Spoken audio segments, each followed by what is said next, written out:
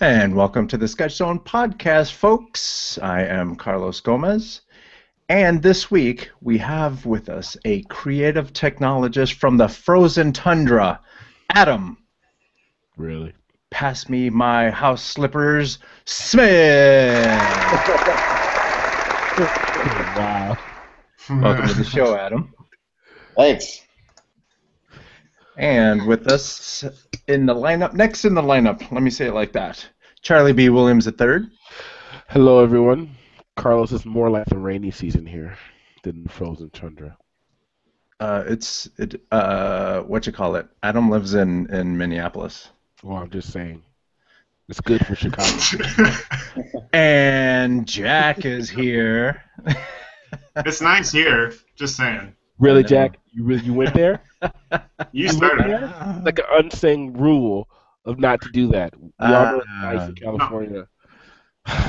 Yeah, it's been raining crazy here in Sonoma. Yeah, at least you're not in wine country, so. It might be. We might not have picture perfect weather right now, but at least we have picture perfect wine to make us forget about the weather. There That's you go. like a weird oxymoron. At least you're not in wine country. Come on. They're on you know. Speaking really of know what you mean. wines, Remember we talked about, Jack? Shut up. I don't have a reply. I see how this is going. I see it. I wish I was in wine country. Okay, move on. There it is. I wanted to talk about Justin Bieber. Why? Really? You're for real about that? You got 2 minutes. Is it too late to say I'm sorry? Cause I'm just kidding. I just wanted to see you guys go crazy. Look at Charlie almost turned off his computer. Yeah. I'm playing, Charlie. Hey, Charlie. Yes. Did you go to an event tonight? Were you? Justin Bieber concert? Did you go to Justin Bieber tonight? Jack, How was it? I like you tonight. I went to Adam, have you ever been to a Justin Bieber concert? I have not. No? You're missing out, bud. You're not a believer. You're not a believer. I believe it. I felt bad saying it. Do you ever feel it's too late to say you're sorry? You must have just listened to that in the car. Dude, it's been in my head Stuck in all your head day all long. day, right? Got you. Let me tell you something. That kid, he's a knucklehead, but he came hard with this album, dude. Pause. It's a party starter. Not gonna lie. It's a party starter. It's a party starter. I Yes. started getting out my dance moves. I dust off the dance moves, and I'm like, pow, pow. No, it's never too late. Girl. Pow, Yes. pow. Hey, Charlie, you went to Artimation tonight, huh? Yes. I did.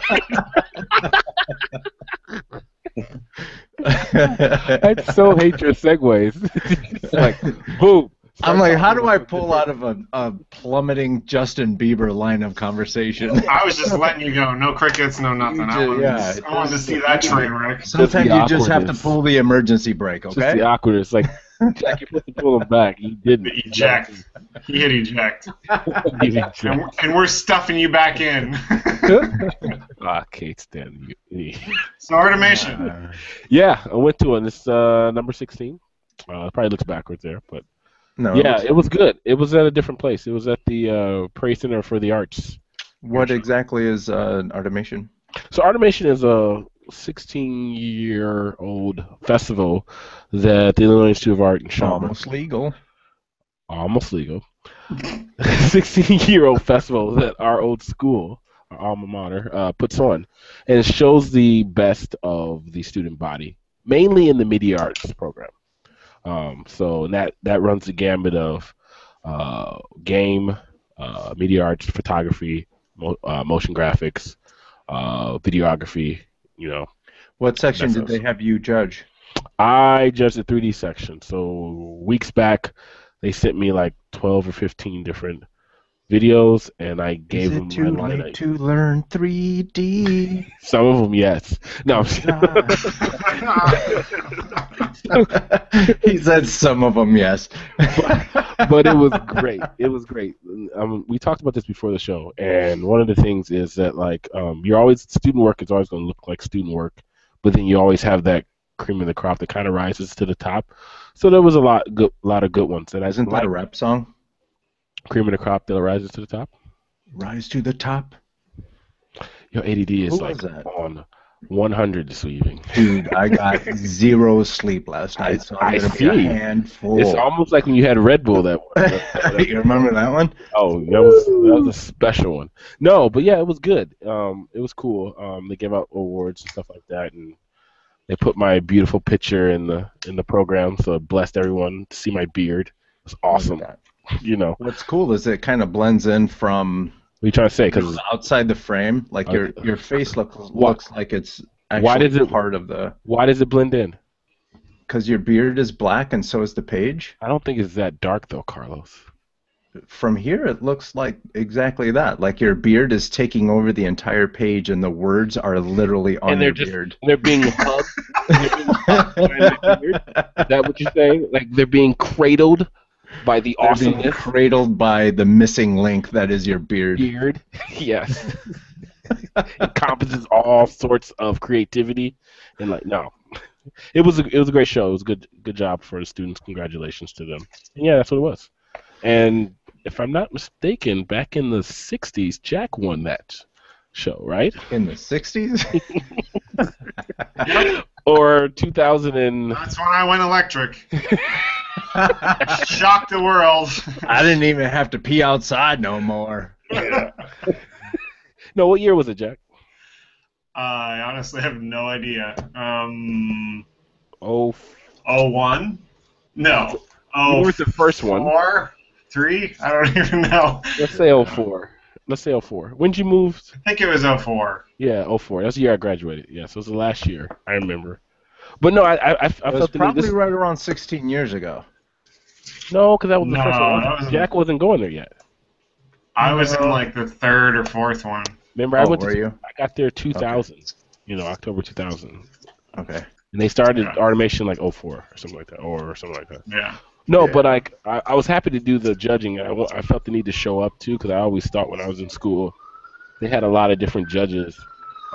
That's when they used to fly in more judges from like California and like Disney recruiters and stuff like that. So as a student, I was a multimedia judge one year. Right. As a student, I wanted to see the judges. I wanted to see the people because I actually read the programs and thought it was a good opportunity. You never know. I mean, worked for you, Jack, right? It did. It actually did. Yeah. We have a success story. I was a category winner, and I was also a judge many years later. I think I did number 10. Okay. Were you in California when you judged? Yeah, they still were doing the whole flying people out type of thing. Nice. Yeah. Very nice. Yeah, they just told me to drive over. Right. Well, where are they going to fly you to? You're going to I don't know. Take you to park. I just jump in the plane, fly from Midway to O'Hare. He does a loop around Chicago, lands. Or you take off from Midway, land in O'Hare, then you have to take the train down. So, no, I thought it was good. It was always surreal, so it was kind of cool that they asked me to do it this year. I was happy to do it. And one of the conversations that we're having was, do you guys think that if technology gets better, does the skill level of the students get any better when they go to graduate? I don't think it does. Nope. I think photography is a great example of that, where I look at good job, look at compositionally, 100 years ago, or Ansel Adams even, or any of the versus digital photography today. In a lot of ways, technology makes it easier for shitty artists to rise to the top. And there it is. Speak on it. We can call this a show. That was it. Yeah, and we're off. I think music too. If you guys have seen the Sound City documentary that Dave Grohl did, 2-inch tape, everything was acoustic, or not acoustic, analog. Mm-hmm. And then fast forward to now, they were saying like, most of what you hear on the radio is made on someone's laptop, and so, but that doesn't change the principles of music. All it does is put tools in the wrong hands in most cases. Right. But that said, I think as we were talking about earlier, it can make a good student even better, faster. Like with video editing. Video editing 10 or 15 years ago was a pain in the butt because processors weren't there, the equipment wasn't there, digital video was still kind of finding its way. Whereas now you can shoot stuff on your iPhone and be editing on a MacBook in less than a minute. Yeah. Yeah, I don't think it makes them any better because I still, like tonight, when I was judging, saw student work. It looked like student work. But it does, maybe if you're a great artist, it does give you an advantage a little bit because it helps you get your ideas out a little bit faster, and Right. or helps you give you maybe golden nuggets of inspiration, where you would have to do something else a long way, especially with like when you get into 3D and stuff like that. But yeah, it's because I always joke around about when I was going to school for 3D, it was like 3D Studio Max 2. Yeah. And you only had, what was it? I think 6 of the little spheres that you were able to put color on because we didn't even have textures yet. Yeah.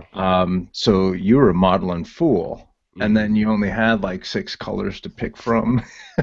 So yeah, but you also look at what was coming out professionally at that time, and that bar was much lower, at least technology wise, right? It's like Luxo from Pixar was like really simple, very limited.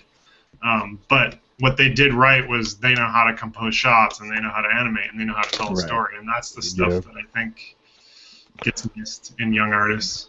I will say speaking of Luxo, there was a Luxo like type piece where they had the jumping lamp,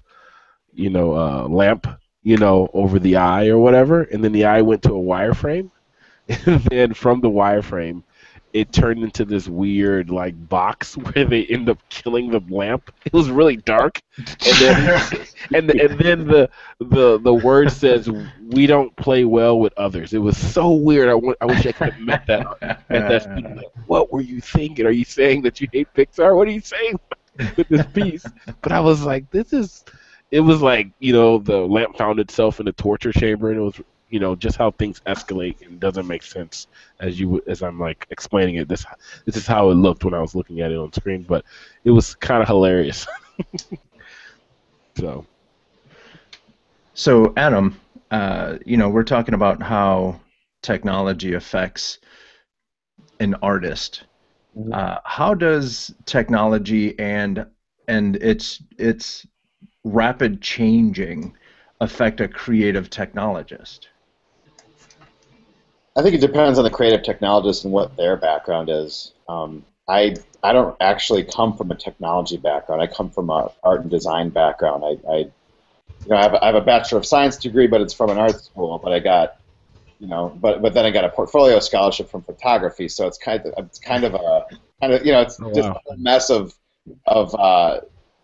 things led to that. But it does two things, and I think they work against each other a lot. One thing is you're always inspired. You're always curious about something new. You're always having ideas. But the problem is, for someone like me, you get spread too thin. And it used to be digital was a website. Well, then it was a website and some social media. Well, then it was social media, website, and some apps. Well, now it's wearables. It's machine-to-machine type stuff. It's the Internet of Things. There's no end to it, and I think the danger you can fall into, and the danger I've fallen into, is you have so many ideas every day that you can't focus on any one of them, and therefore you don't get anything done because your mind is at any given time in like 10 different places. So, yep. We were just talking about that very thing earlier before the show. I got this new 27-inch monitor, and I was working on 3 and 4 different projects at the same time, and that's just been me. I work on everything until nothing gets done. Yeah, and it happens to me too. If I'm stuck on one project or need a mental break, I'll research another project, or I'll have an idea and stuff. There's a new project tab. By the end of the day, I've got 10 tabs open with all these different partially researched things that I kind of have going. So I think it contributes to ADD. But again, the great thing is that there's really no limit to what you can create anymore. Nowadays I don't feel like I'm limited really by anything other than time. There's resources out there. There's enough technology out there. There's enough collaborators out there that it's really just you need an idea and time. Yeah, and I think one of the important things that I know I've learned in the past probably year is that it's okay, to reach out to some of my friends. I have a lot of creative friends, and Adam and I have actually worked on pitches before in the past. I don't necessarily have to do everything. It's okay for me to rely on some of my friends. Right. Yeah, and that's the thing to remember too. Like you said, is if there's any chance I can hire a designer or someone with 3D modeling or anything, I'll outsource that because it's one less thing I have to learn, and I know it's going to be better than anything I can do, in probably half the time. Right. So you were saying in the beginning you were a designer, you were a photographer. Mm-hmm. When you were a kid, what was it that you wanted to be when you grew up?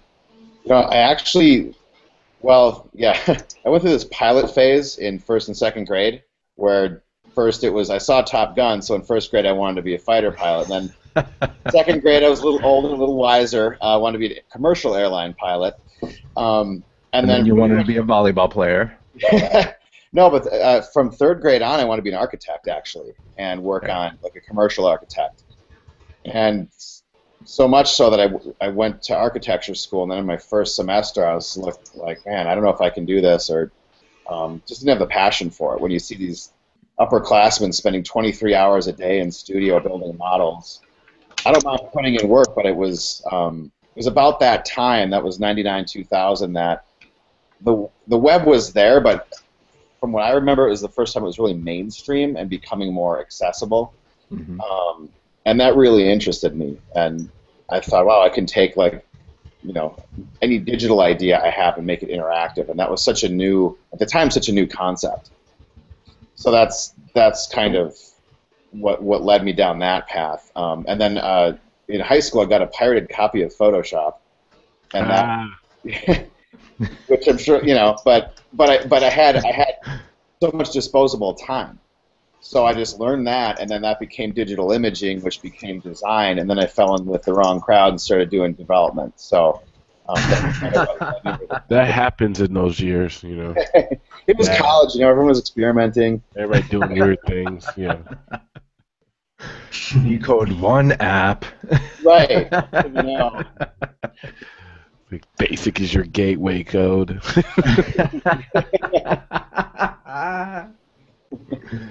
Sorry.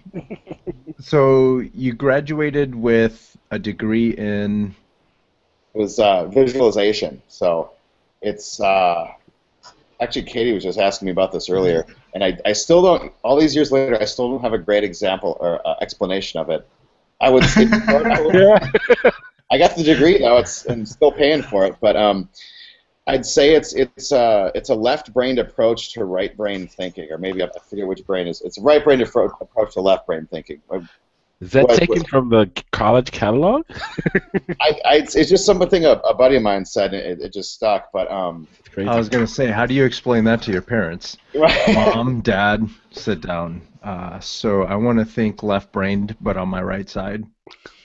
Well, what it was is it was the business side of creativity, and that's what my dad was about. It wasn't, in that school, a designer would get a brief to do a poster or something, or an animator might get a brief to do a certain film, or maybe a title sequence or something. Filmmaker might get a brief to do a commercial. This program went through the thinking of what's on that brief in the first place. So we analyzed what the business goals were of the client. We analyzed what the audience actually wanted to get out, what they were looking for in a certain product. Learned how to do focus groups, account planning, that kind of stuff. Oh, wow. Sounds like project management, a little bit like there was a project I work with, yeah.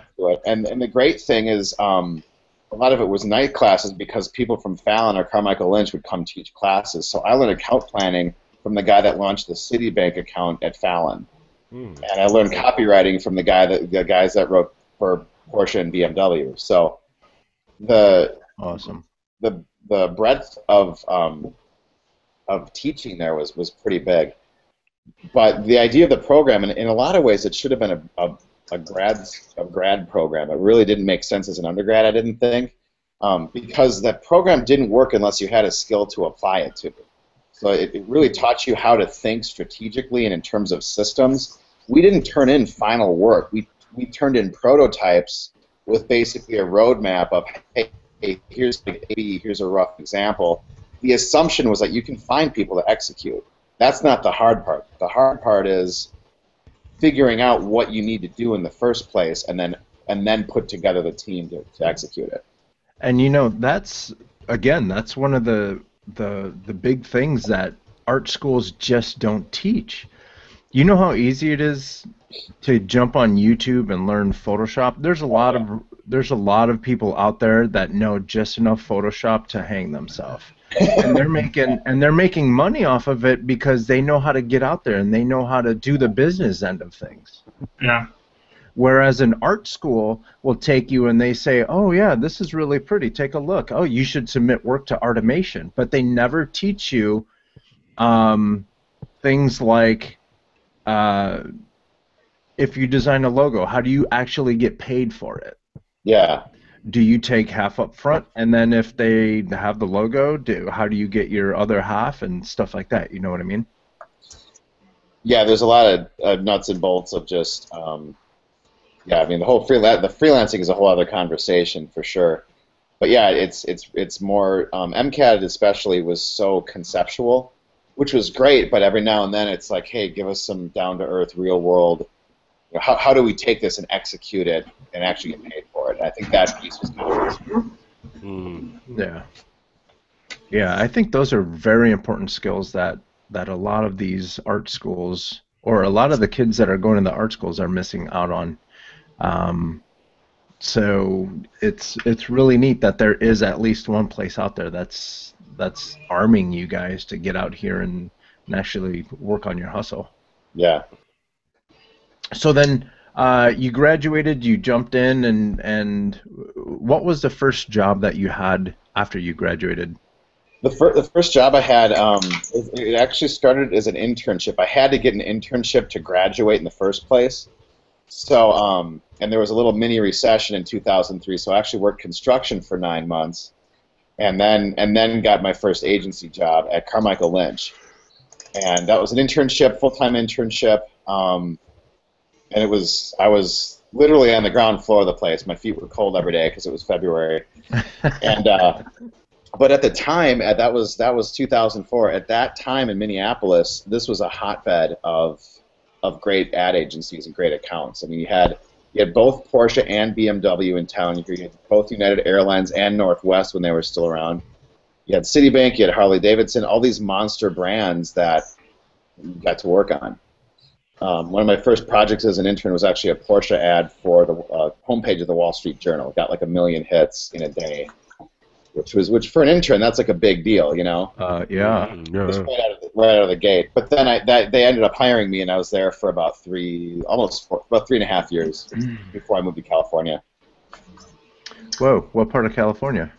I was in San Francisco for about a year, and then and then moved back here because I kind of miss Minnesota, and then glutton for punishment is what it is. Yeah, yeah, and then through a layoff and an apartment building fire, I ended up in Chicago, and then and then ended up. Then I got recruited back to Minneapolis. And that was about 6 years ago, so I've been here since. So when you were in Chicago, that's when you got the Leo Burnett gig. Yep. And that's where we met. Yeah.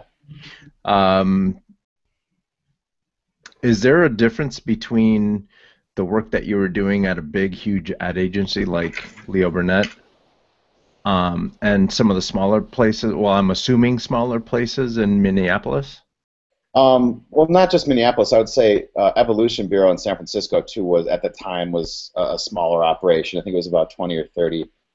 I think the biggest difference for me was the scale. You know, Leo Burnett and within that arc. I mean, Leo Burnett was so big. You had a 600 person digital agency inside of it. You know, like, oh, that's our digital division. That's 600 people. You know, and that's one of, let me interrupt you. I'm sorry, but that was one of the things that I always found interesting. Like Leo Burnett and Arc Worldwide would be bidding against each other for the same gigs. Right, right. I never got that because it was the same team that was going to be working on the same product. Yeah. Wait, what? How does it? I guess That's I didn't my know point. You guys do 2 pitches? Well, no. Explain that. So what's the deal? What's the difference between Arc and Leo Burnett? So Leo Burnett is a traditional ad agency. They work on exactly that, you know, TV commercials, Tony the Tiger, magazine ads, and just all that stuff, right? Right. And so you had Arc Worldwide, who was a digital agency. So they worked on you know, websites and CDs and all this stuff, right? Apps, installation type things. Yeah. So Leo Burnett went and absorbed them, but they said, we're not gonna take you all the way in. What we're gonna do is you're gonna remain Arc Worldwide, but when we go out to pitch, you know, because there's some places that didn't really like Leo Burnett, they liked Arc.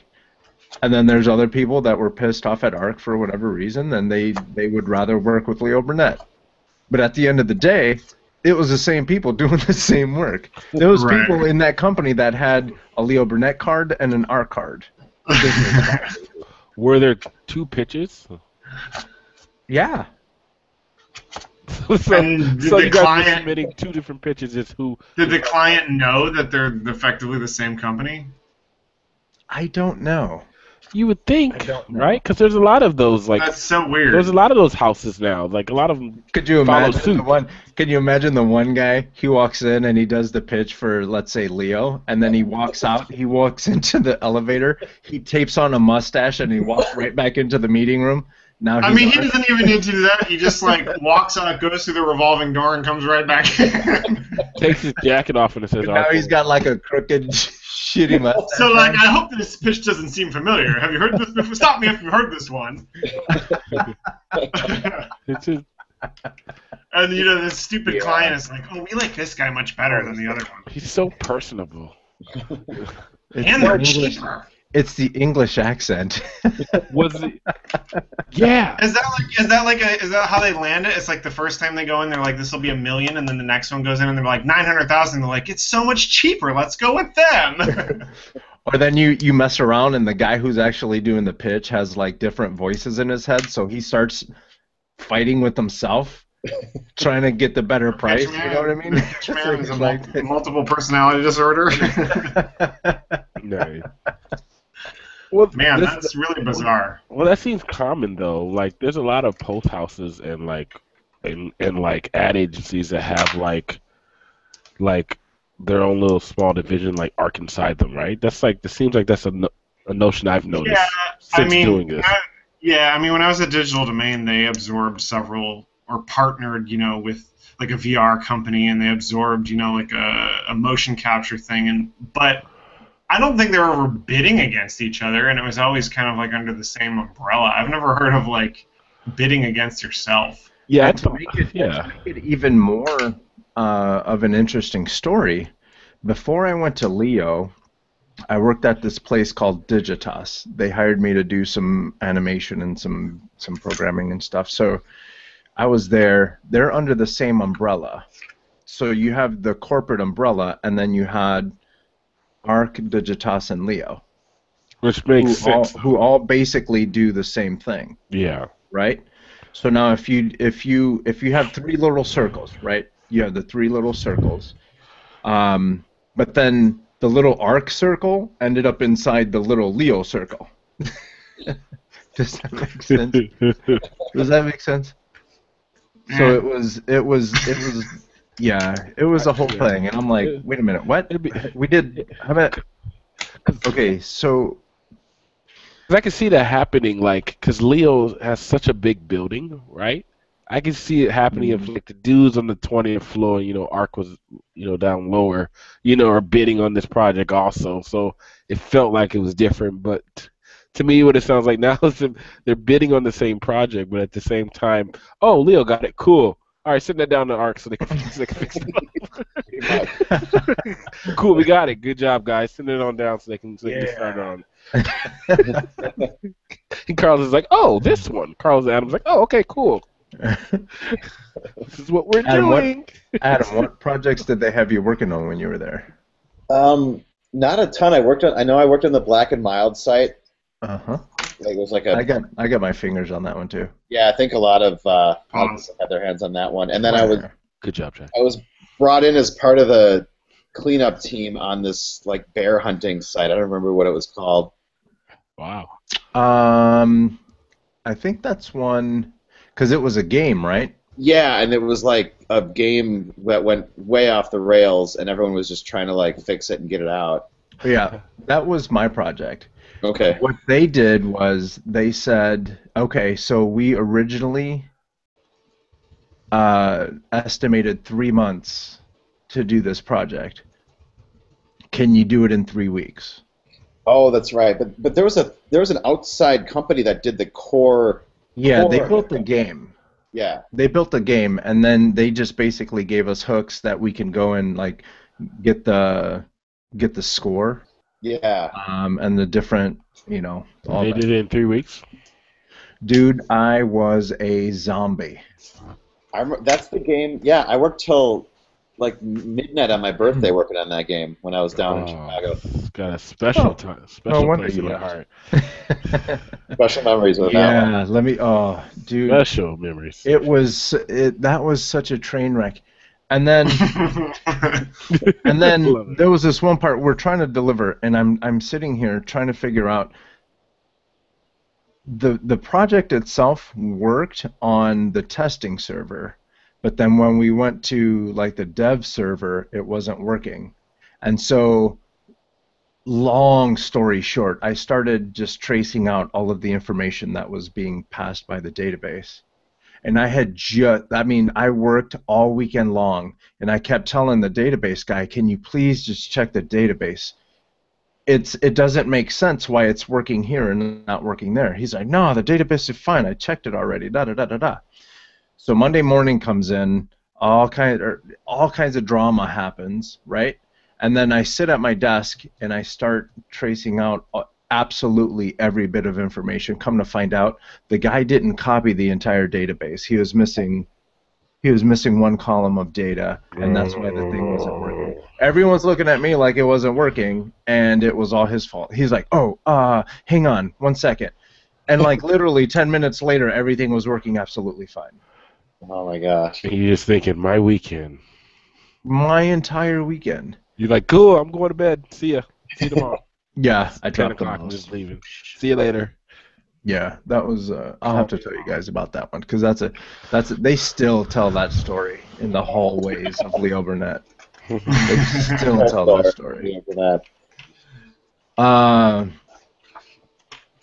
And then you said you went back to Minneapolis. Let's talk about that one burger joint because I went to visit you not this past New Year's, but the New Year's after before that. And you sent me to this place that had these burgers with the molten hot lava cheese. Oh yeah. Did I send you to Matt's or there's another one? Matt's is too simple of a name. No, Matt's house. Yeah. What was it called? Like 501 bars? No, what was that called? I know the burger you're talking about. I have a picture of it somewhere, but yeah. You have a picture?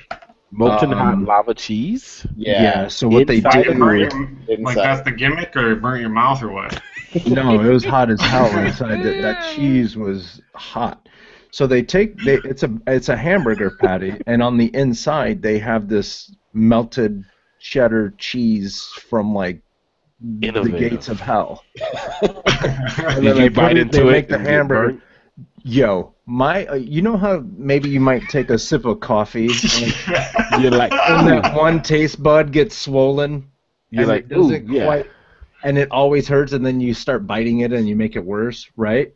Imagine that, but your whole entire tongue is burnt.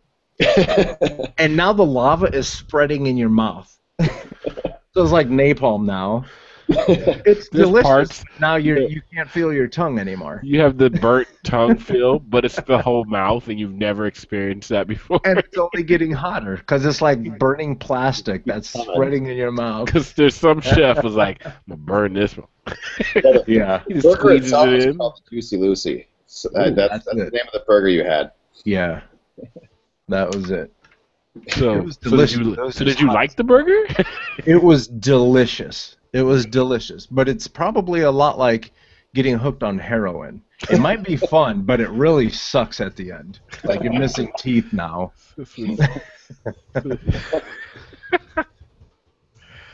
Awesome. So yeah. So then after you left Chicago, you moved back up to Minneapolis. Yep. Every time we talk, you've always had this very, very clear focus, I want to say, of owning your own business, running your own show, doing all this stuff, which now makes sense to me because you went to school and they prepared you for who you are, and it makes absolute sense. Did you always want to run your own company, whatever it was that you ended up doing in life? You know, I really didn't. In fact, in some cases, I actively tried to avoid it. Mostly because it's a lot of. I'll see this with a lot of people, especially in our field, in design, production, anything you're making something. People are like, oh, I want to run my own show. I don't want to go corporate. Blah blah blah blah blah. I never really had that because I think I knew the value of building a network at an agency and just learning from someone better than me. Mm-hmm. And that's a big reason I went to San Francisco, is because I kind of felt like I was doing about as good of work as I could do here, and I wanted to go somewhere where I sucked again. And so I thought San Francisco was a great place to do that. But there'd be times freelancing was a constant through really for the last 15 years. And so every now and then it was like, oh, could I do this full time? Yeah, maybe. But then you run into the problem of getting big clients. You run into the problem of getting those big clients to pay you, mm-hmm. and then finding more. And so it's kind of like the dilemma you face is, hey, I'm really good at this thing. I love doing this thing. I want to do this thing as my own business. Well, then you get so busy running the business that you can't do that thing that led you down this whole path in the first place. Exactly. And so that's the current business I run. I have a co-founder, which is made it all possible because we split the business duties pretty evenly. So all like the finance stuff and the accounting, and he takes care of that. I've handled a lot of the legal stuff and business development stuff, mm-hmm. and it's been a pretty good balance. But I think this last time deciding to just do it was kind of like, there's just not a lot of, there just wasn't a lot of great work here in town, specifically for me, because coming from a Flash background, and seemingly overnight that just went away, that work, which was ironic because I was busy right up until that happened. But I think it was just a perfect storm of a lot of work coming, a buddy who wanted to take the leap with me, and that was just that. It just kind of happened. So about a year and a half ago, we took a leap. That's exciting. Yes, yeah. Awesome. So I left you a little message. Do you want to show some of your work? I could do that. Okay. I'll I've got my. Did you see the screen sharing? The screen sharing button up there? On the left?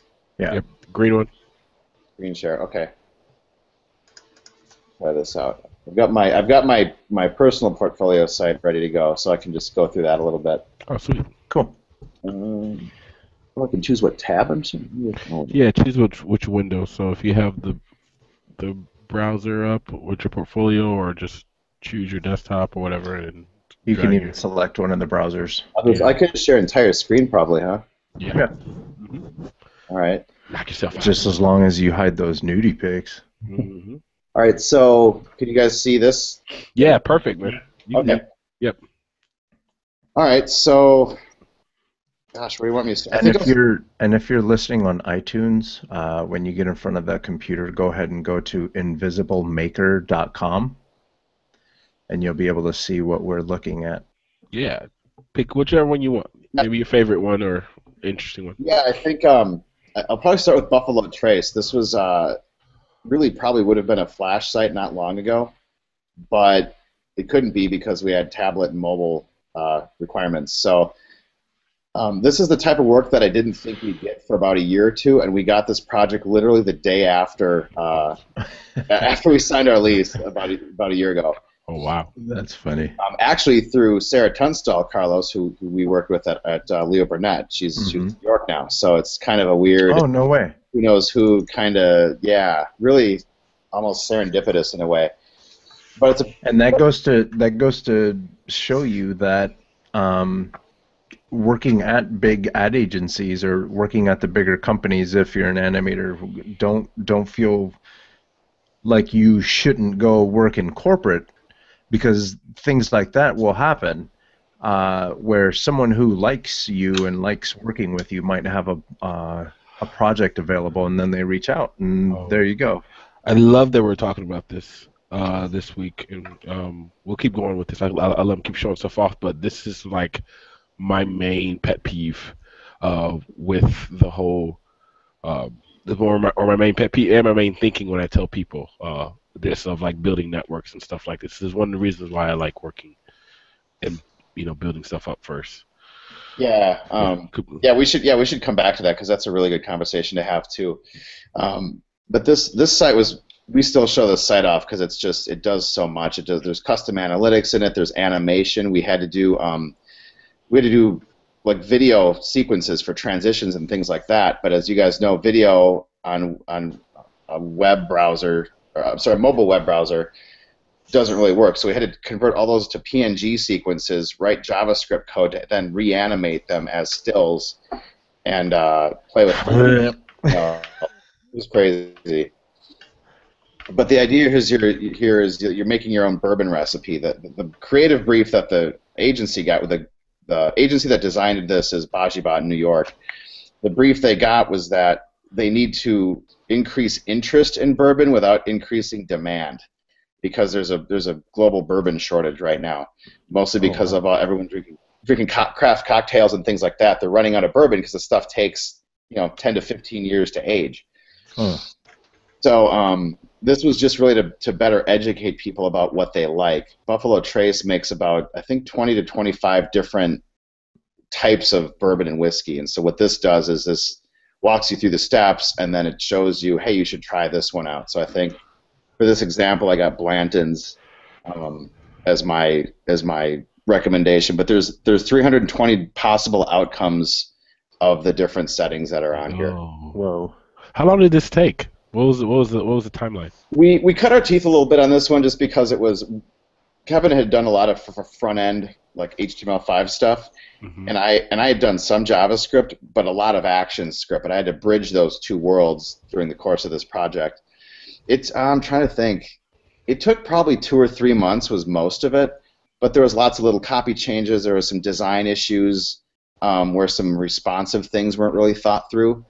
So there was some back and forth on getting those things cleaned up a little bit. That's including the converting process with from the video to PNGs and stuff. And yeah, well, yeah, and the design agency did all the like the 3D sequences and stuff like that. Oh, okay. But there was probably another month or two of optimization.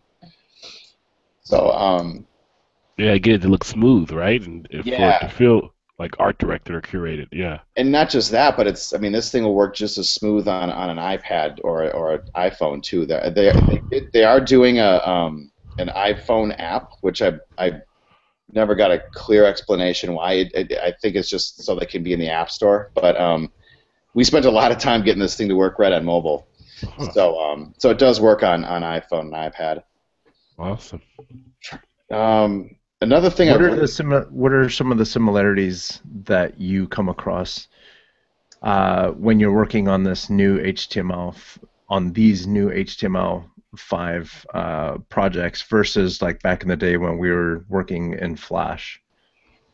I think at that point you break it down to code theory and design patterns, and that's kind of what hindered me from getting into JavaScript sooner. Is that no one really sat me down and explained to me what concatenating and using grunt to compile everything together and minify everything.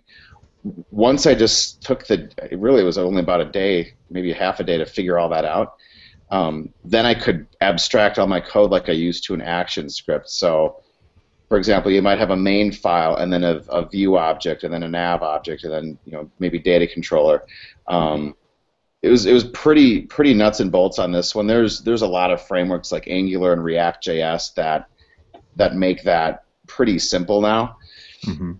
But I think it was important for me to do a lot of it by hand just to really understand structuring a JavaScript application. Mm-hmm. And persisting data. The page doesn't refresh on this site. It's just views loading in and out of the page. Nice. And would you say this is your base project then for moving forward for the rest of the stuff you've done at your company? Because it sounds like it was like a big learning curve for this one. And we want to do more like it, but being in Minneapolis, those clients are tough to come by. Really, here it's more about hard-working sites, a lot of WordPress, a lot of everything's well designed. It's just the clients here have different needs versus like big brands on the coasts. Okay. Mm-hmm. So we're doing a lot, kind of both. We're about 50-50 agency versus direct to client because it's really about cash flow. Mm-hmm. We do a lot of really creative agency projects, but there aren't enough of those yet to sustain all of our costs. Mm-hmm. So we do a lot of direct client work too. In those cases, we'll bring in a designer because we don't have creative on staff yet, but we'll just collaborate with a designer and walk the client through the whole process. And we've got a couple great direct clients that we worked with that's made things easier. Oh, awesome. One more project I wanted to show just because we brought up ActionScript is this Olsen All-Star project. I think I'm still sharing, right? Yes, you're good. So this is actually an Air app that ran these 10 windows around a building. I can see around the corner here. And this is for the 2014 Major League Baseball All-Star Game. This is the agents. I was at Olsen for a couple months, and their building is right next to Target Field downtown. So they thought, hey, we should do something in our windows. We figured out how to project images onto bed sheets, and that was the whole brief. And so I got to really creatively sell the concept, and then actually produce it. So that was like pretty much a microcosm of my entire college experience. Yeah. I had to write the brief that was going to the president and the CMO to say, hey, yes, we should spend the money on doing this. Mm-hmm.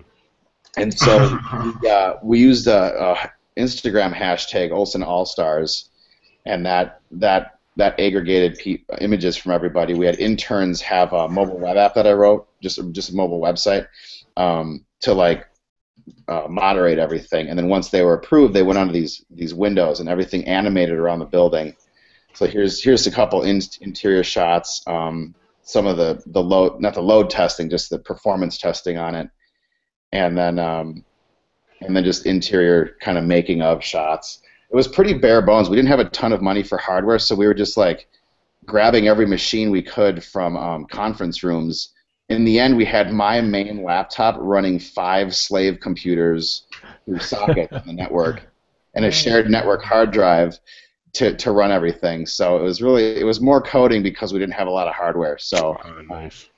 But it was pretty cool because now with actually good hardware, it's like, okay, let's do 20 screens, let's do 30. The projectors were rented, but the actual machines running it were all controlled just through sockets. So how do you explain an Air project compared to an HTML project compared to a Flash project? I think it depends where it's going. If it is going to be on desktop versus mobile versus web. I would say the approaches are probably similar. Again, if you break it down to like software design patterns of what the thing needs to do.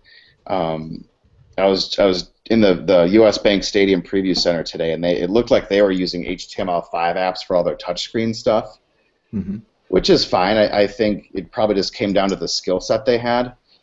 What I like about Air versus HTML5 is it gives you a lot more native functionality that you can get at a little bit easier than HTML, and things like updating, things like any system tray type stuff if you need that. I don't know. It's kind of a hard question to answer because it really depends on the context of where the project's going.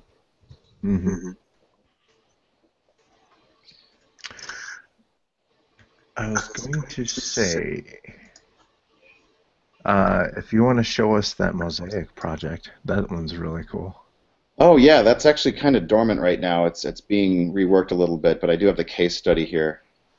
So this was actually the mosaic idea was actually a rejected concept for a client that we were supposed to aggregate together all their social media pictures.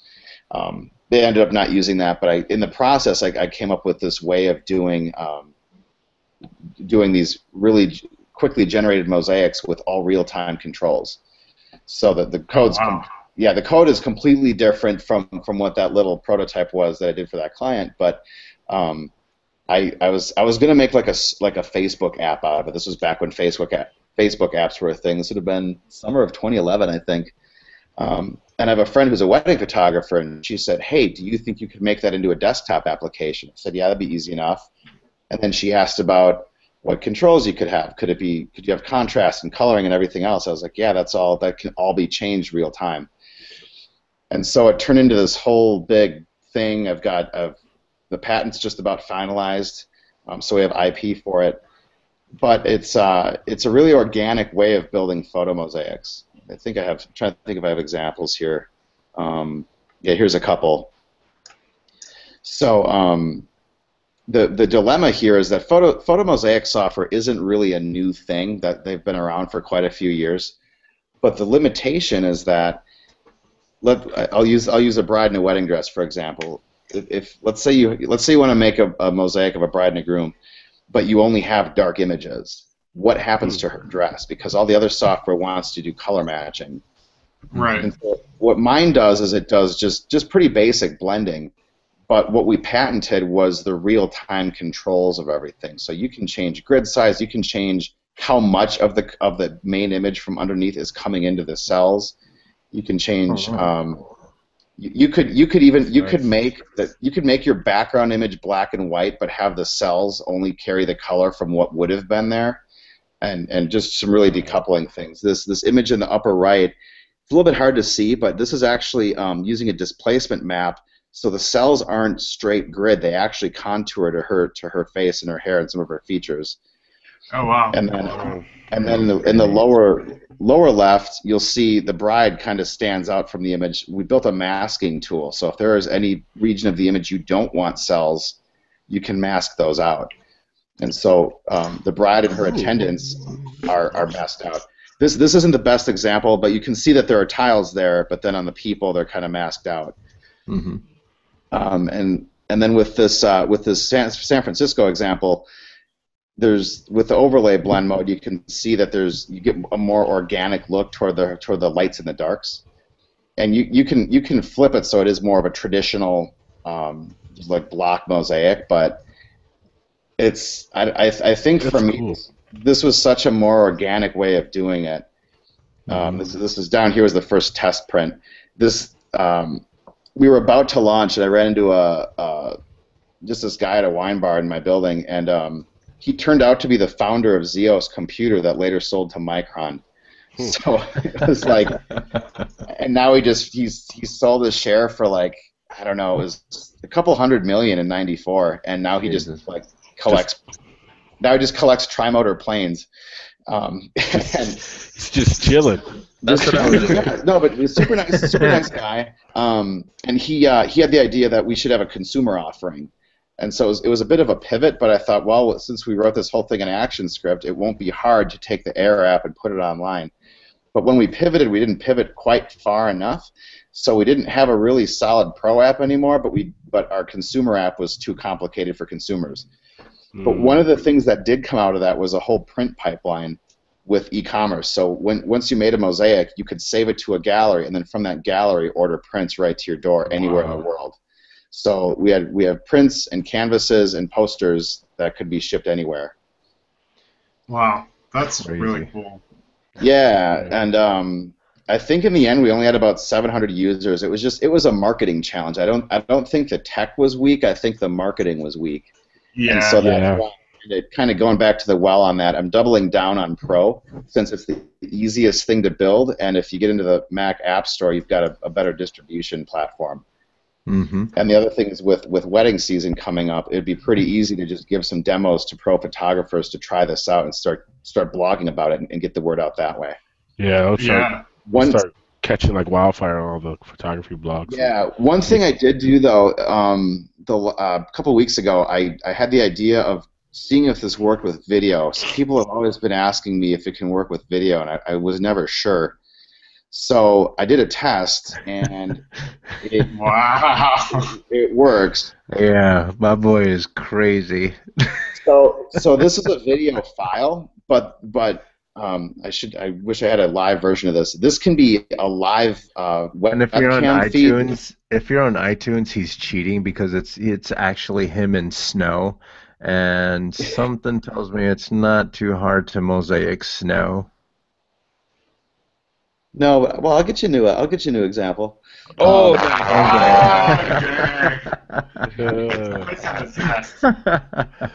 the gauntlet has been thrown. Example.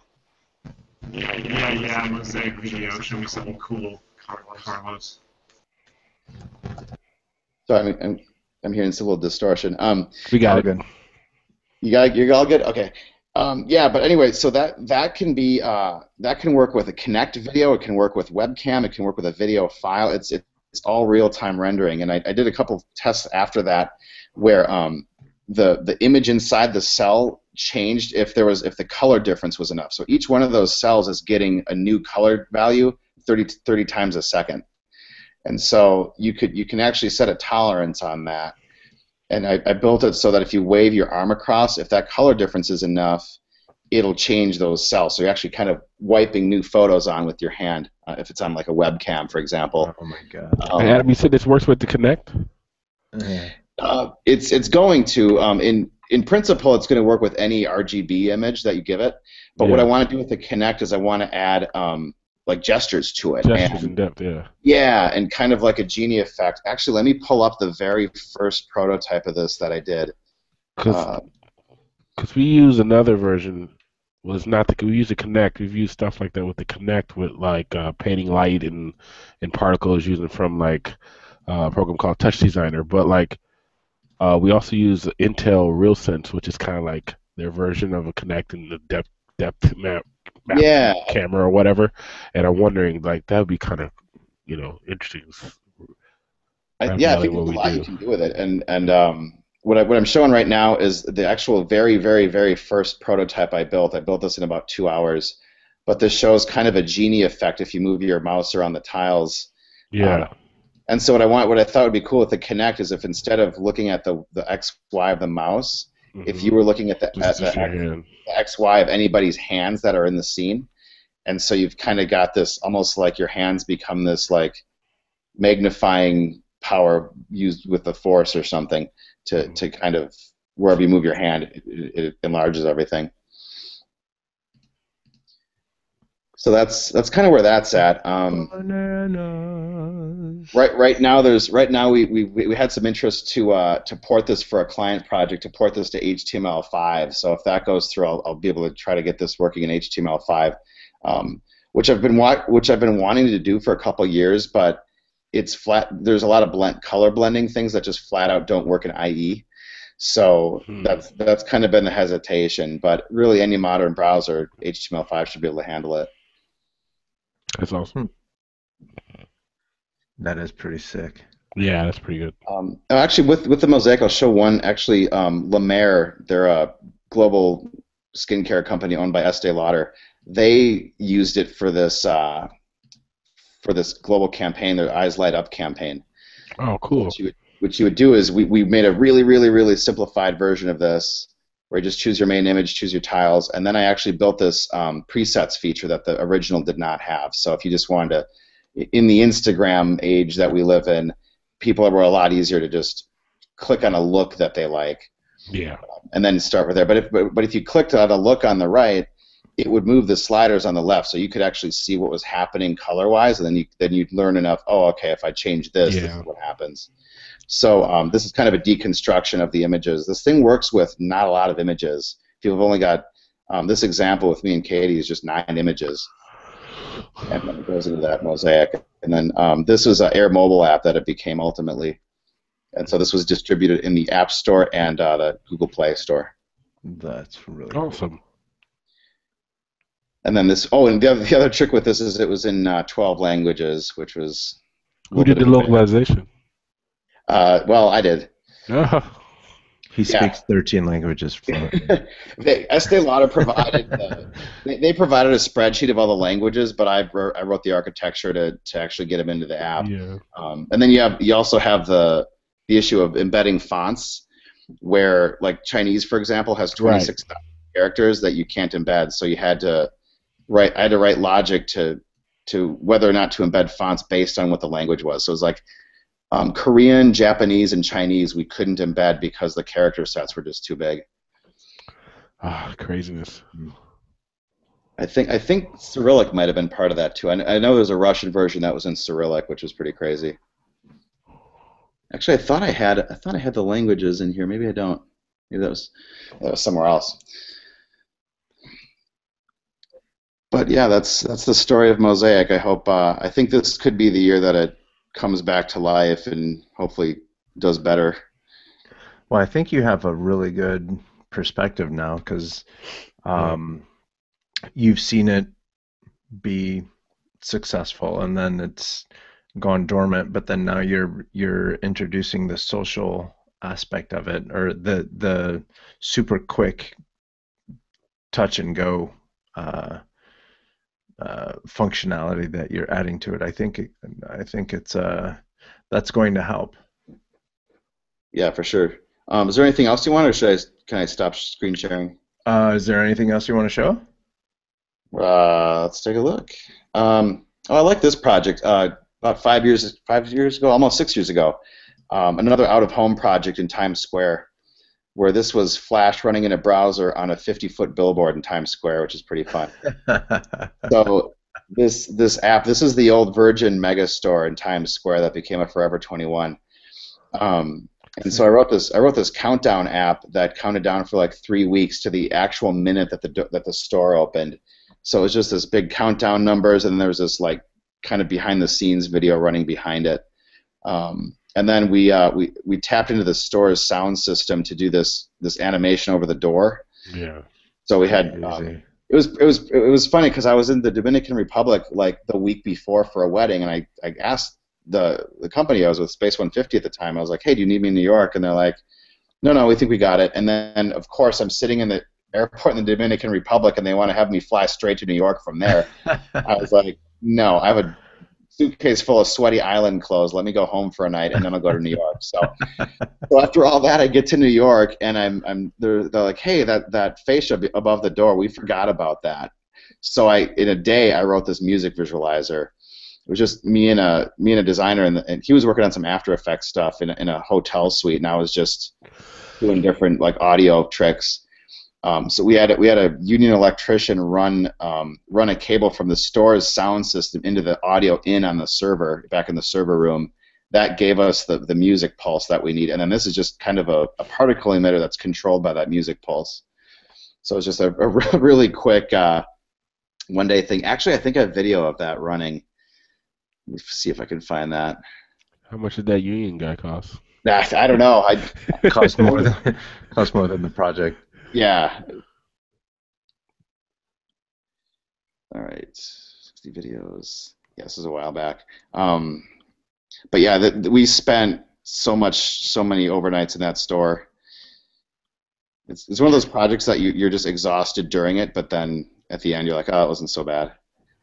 So I think, yeah, here's my one-day visualizer. So there you can see it running. Yeah, this is probably, I don't even know what time of day that was, probably 5 in the morning or something. Jeez. Awesome.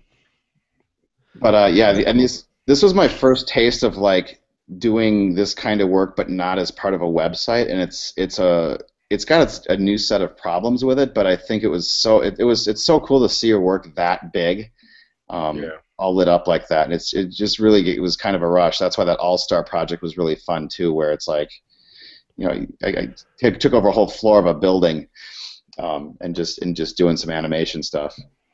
Yeah. The installation stuff is fun. It's exactly the type of stuff my company Nice. does that I work for. Yeah. Did I? And they just finished something for the NBA store, the new NBA store in New York City.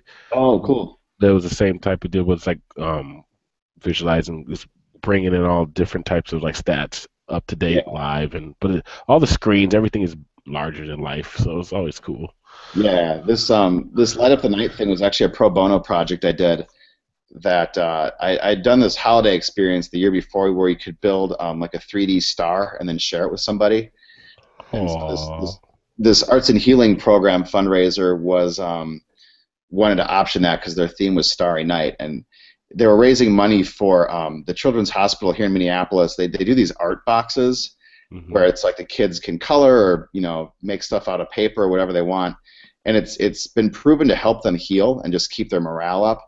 But insurance companies won't pay for that. Oh. And so, because it's not a medical line item to them. So this program raised $250,000 in this one night to pay for all these programs at the hospital. So this was I took what was a web app and turned it into just a simple kiosk. And these are some of the screens where you could go through and choose your level. We were selling these stars, so the more money you spent, the more features you unlocked. Oh, wow. And then you had all these controls to do this 3D star, and then... So it's like Candy Crush. Yeah. And then that was projected into the main ballroom during dinner I think it was like a 24-foot screen. And then it would say like who the donors were and who they were donating it to. And then we took all of that data and brought it to the hospital as in the form of a Connect app that I modified a little bit. So if the kids' hands became like particle emitters on the screen. Yeah. And then if they clapped their hands together, it would open up one of the donor-created stars. Oh, wow. And so the staff had a good time with it too.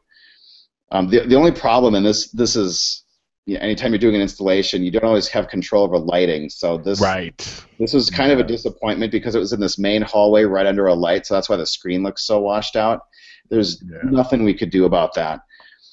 But it was still really good experience just doing, a web project to a kiosk project to a display to a Connect app. There was a lot of code in this thing. And what was the video at the bottom?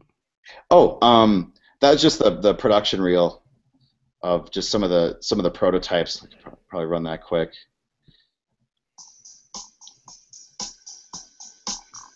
So I think this was to show the board the progress that we had. So this is my friend Steve did all the interface design stuff, and I did all the coding.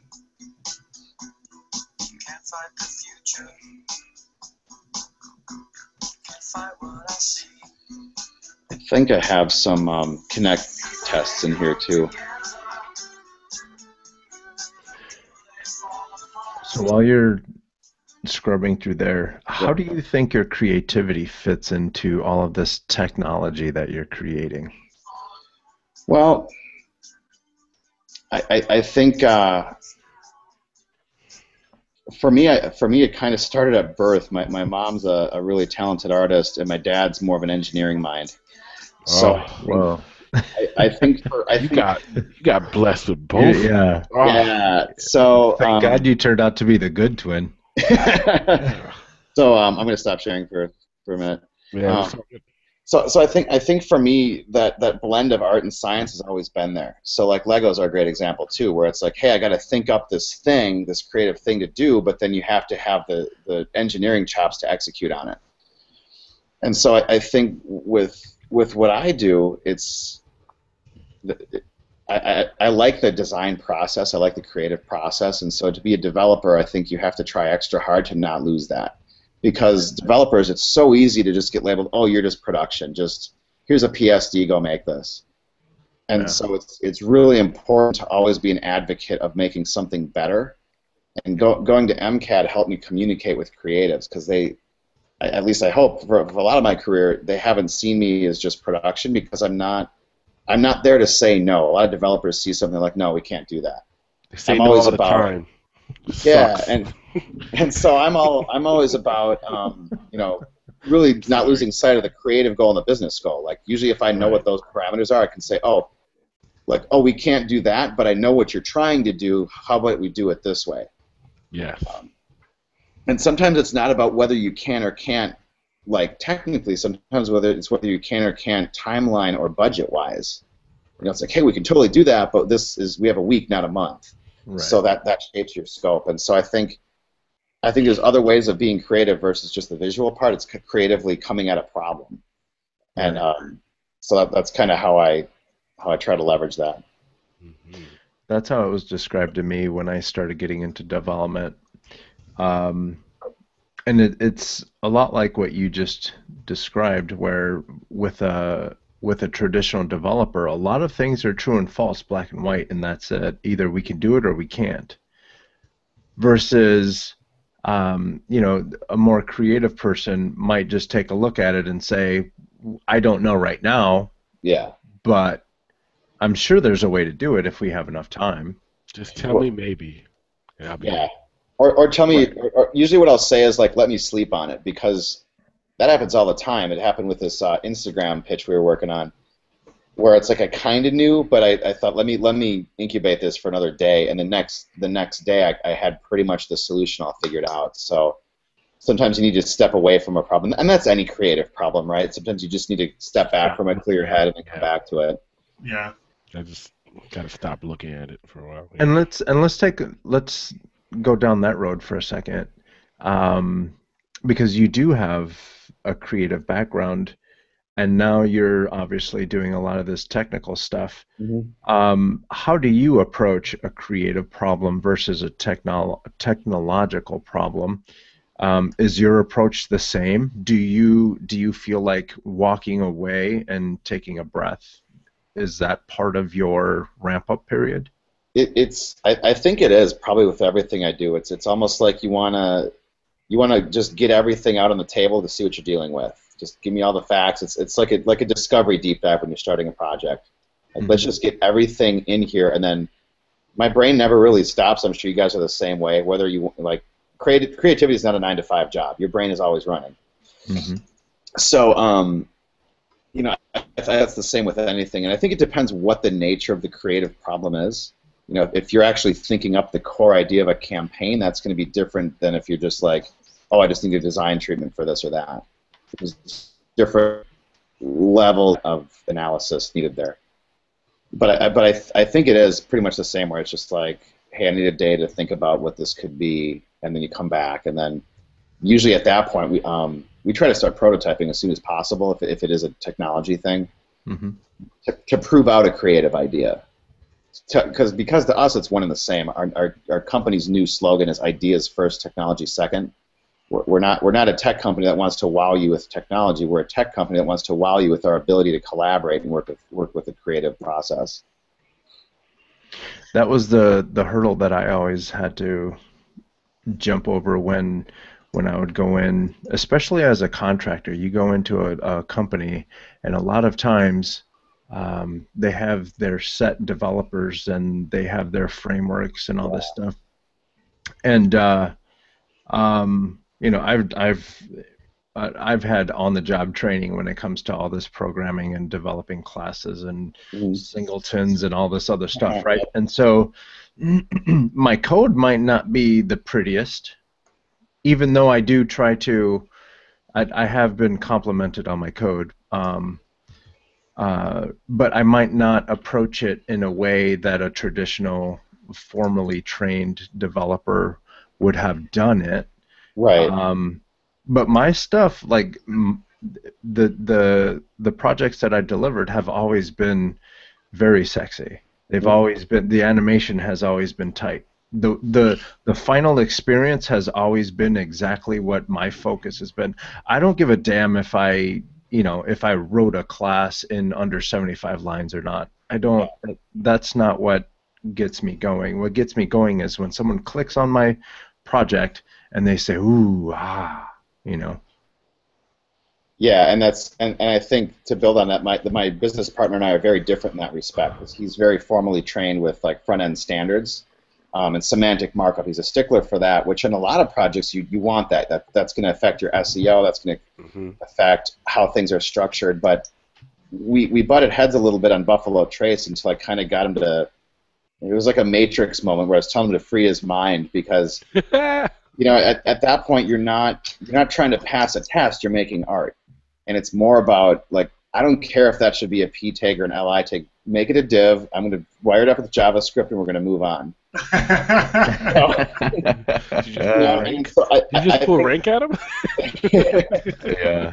I think there's a give and take there. You want things to be technically proficient, especially if someone else is going to ever visit that code. But, yeah, at the end of the day, you're making something for a human that doesn't give a shit. They don't care if you wrote a factory pattern when you should have wrote a singleton or whatever. Right. They want it to work and they want to feel something out of it. And I was always trying to experiment while building things, right?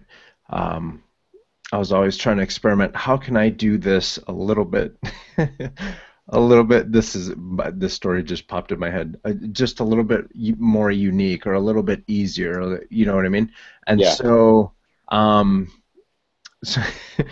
I built the Tom Cruise website builds off of XML, right? And it loads all of the images that you're going to need. And so I had this image loader that it would go grab all the images and hold it, and then you would have to say, "Hey, image loader," you would have to say please.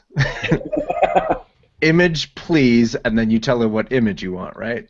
And you would know because it's listed in the XML. Right. And if you didn't say please, it wouldn't give it to you.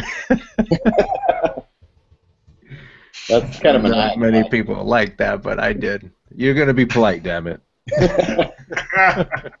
You're like programming protocol into your code. Social protocol.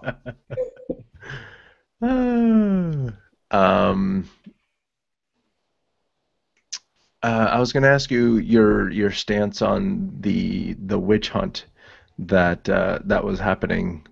That people were coming for Flash's hide. Yeah, what's funny about that is I think Mashable or somebody just published something that's like, oh, Flash is officially being killed because like some browser rumored maybe they're going to drop support for it or whatever, and it's like I've been hearing Flash is dying for 6 years. That's over half of its life. Yeah. And it's and I never comment on like if a Mashable or somebody posts something, but I was like, hey, this has been dying for 6 years. I hope you got all the clicks you wanted because it's just ad dollars now. They're just trying to sensationalize it. Yeah. But I think it's an unfortunate thing that didn't need to happen, and I think Adobe probably hung on a little too long to that platform as it currently is. They finally went to Flash Animate, and they called it Animate what it is, which is really a modern version of Future Splash, which is what it started out as.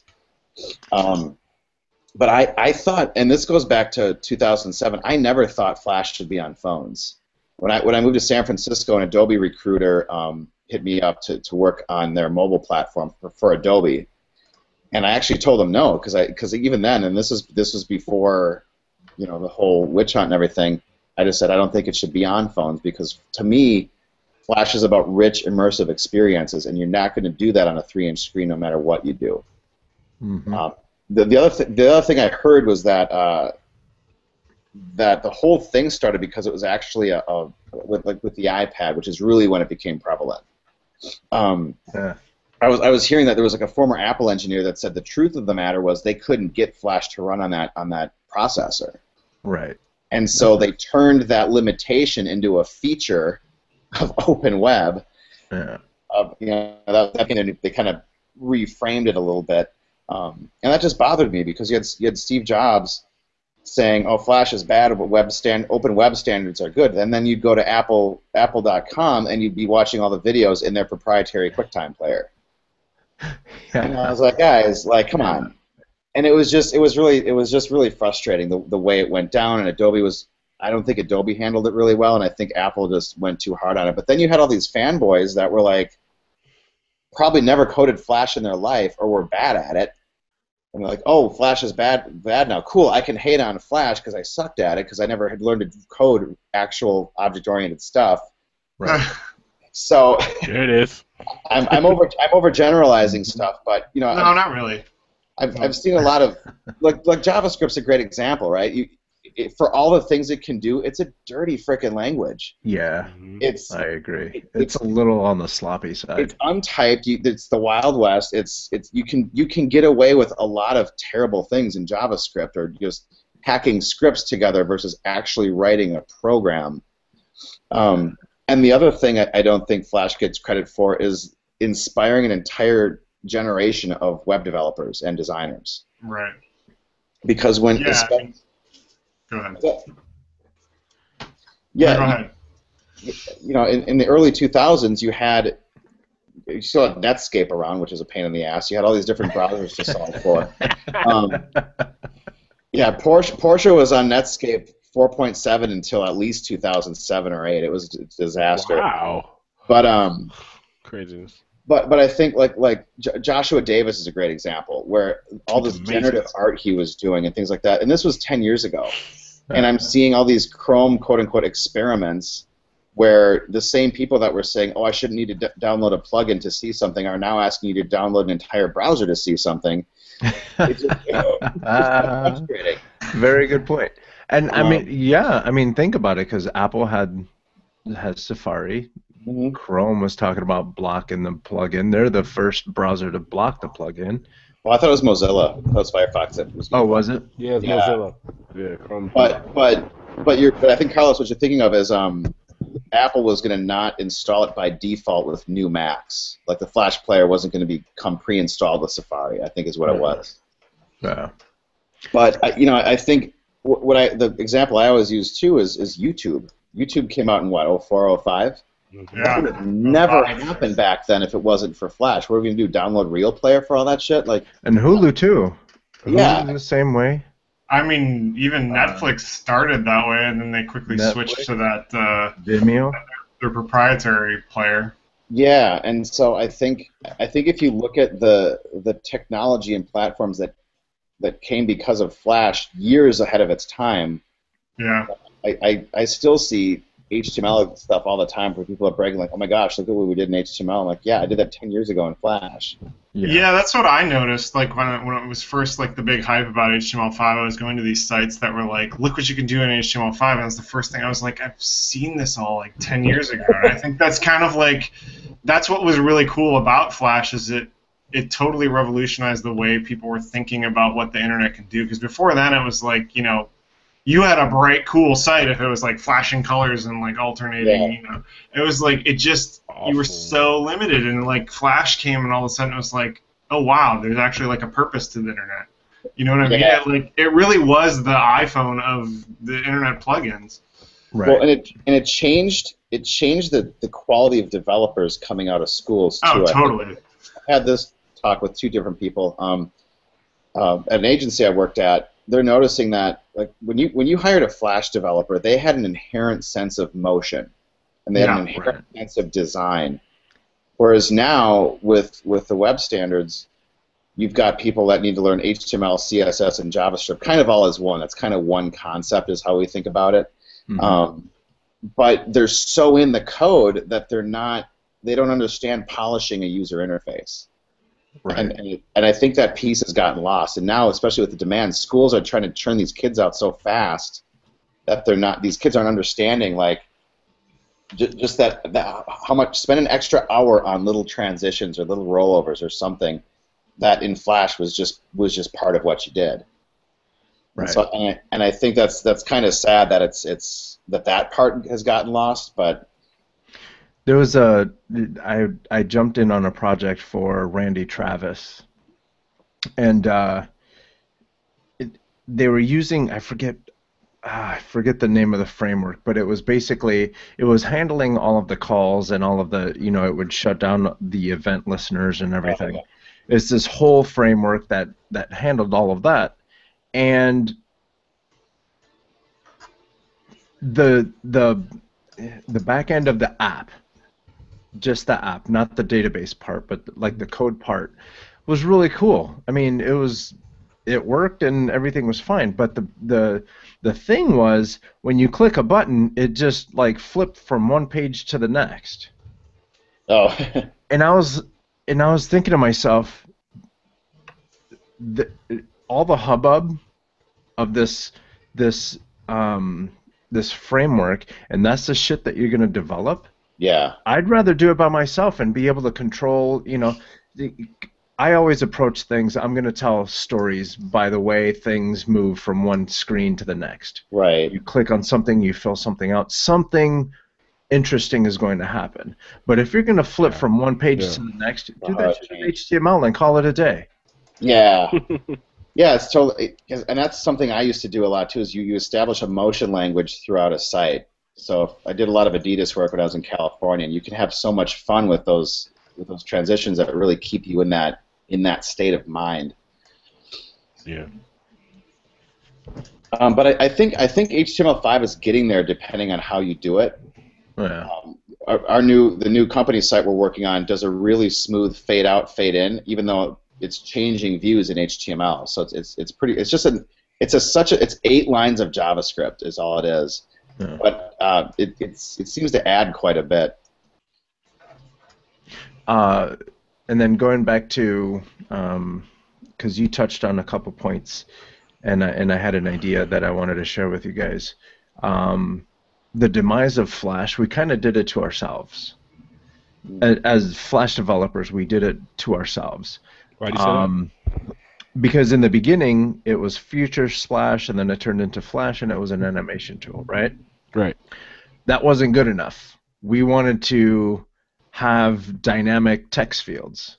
Oh, yeah. That wasn't good enough. Then we needed to connect it to a database. That wasn't good enough. Now we want to send passwords and do all kinds of things. And I don't know, Adam, were you a part of the Marlboro team when we were working at Marlboro.com? No, not part of the .com. I was part of the Philip Morris team, but not Marlboro specifically. Okay. Yeah, because that website was absolutely brilliant, and but not having a website wasn't enough. We wanted to go and play. We were playing pool. You walked into one of the rooms, you could play pool and change the music on the jukebox. Yeah. But I mean, isn't that kind of like a pattern with Adobe software in general? I mean, they just get so huge, and they're just adding and adding and adding and adding, and that's I mean, true. That Marlboro website was absolutely amazing, and what the web should have become if that's what you wanted. You know what I mean? It was a truly immersive website. That was, I mean, I built one section that you can go in and flip through a cookbook, and then it would give you different recipes and stuff, right? So that's where the web should be. But then what happened is all these banner ad people got their hands on Flash. And then everybody started making banners. And then we started making banner ads. And then it wasn't good enough that we had just one banner ad on a web page. We needed 30. And then all 30 of those banner ads started playing their own music and started crashing browsers and started transferring information back and forth to see how long you're at that web page and all this stuff. And that's because if you ask anyone about Flash, the majority of the people are going to say the banner ads were what drove me crazy. Yeah. That makes sense. The majority. Because if you built a website the proper way in Flash, and kind of like what you were saying, if you learned how to code in the right way, it's going to be a really cool experience. Banners is kind of like the mail that you get in the mailbox, and you just flip it in the trash because you know you're not going to buy a new gate. You know you don't need your grass cut. Yeah. No, you don't need a plumber right now. You don't need all them damn coupons. You know what I mean? So that's what banner ads are. So now that banner ads have crashed the Flash industry, now we're back to Flash being an animation tool, and the circle is complete. Right. Circle of life. And now it's HTML5 banners crashing browsers. Exactly. Because and I've been saying this since for the last 6 years. You can code shitty in any language. That's not specific to Flash. Yeah. You can have a memory leak in JavaScript. You can have a memory leak anywhere. Yeah. I'm writing that down because I kind of like that. You can code shitty in any language. Yep. Take your pick. Yeah. The world is yours. So the other day, you reached out to me and you said, "Hey, have you seen this documentary?" Oh yeah. The documentary is Indie Game. If you go to indiegamethemovie.com, the story is about a couple. Yeah, indiegamethemovie.com, and it's a documentary about a couple independent game developers. One guy is doing the whole entire thing by himself, and then the other game is being made by a developer and an artist. And you asked me if I had seen it, and I found this movie when I was making my first game, and I watched it, and I think I had it on loop. Because building games by yourself sucks. Because you're doing the programming, you're doing the animation, you're doing the interface, you're doing absolutely everything, and no one says hi. No one. It's like a mental triathlon. Yeah. So yeah, I've seen it a handful of times. What did you think about it? It was kind of funny. It was like really, it was inspiring, but also depressing at the same time because I could relate to all of their frustrations. So it's kind of like, oh my gosh, we are us. So there's just this weird like meta kind of moment. But there is that danger, and we touched on this earlier in the broadcast, of that danger of doing too much.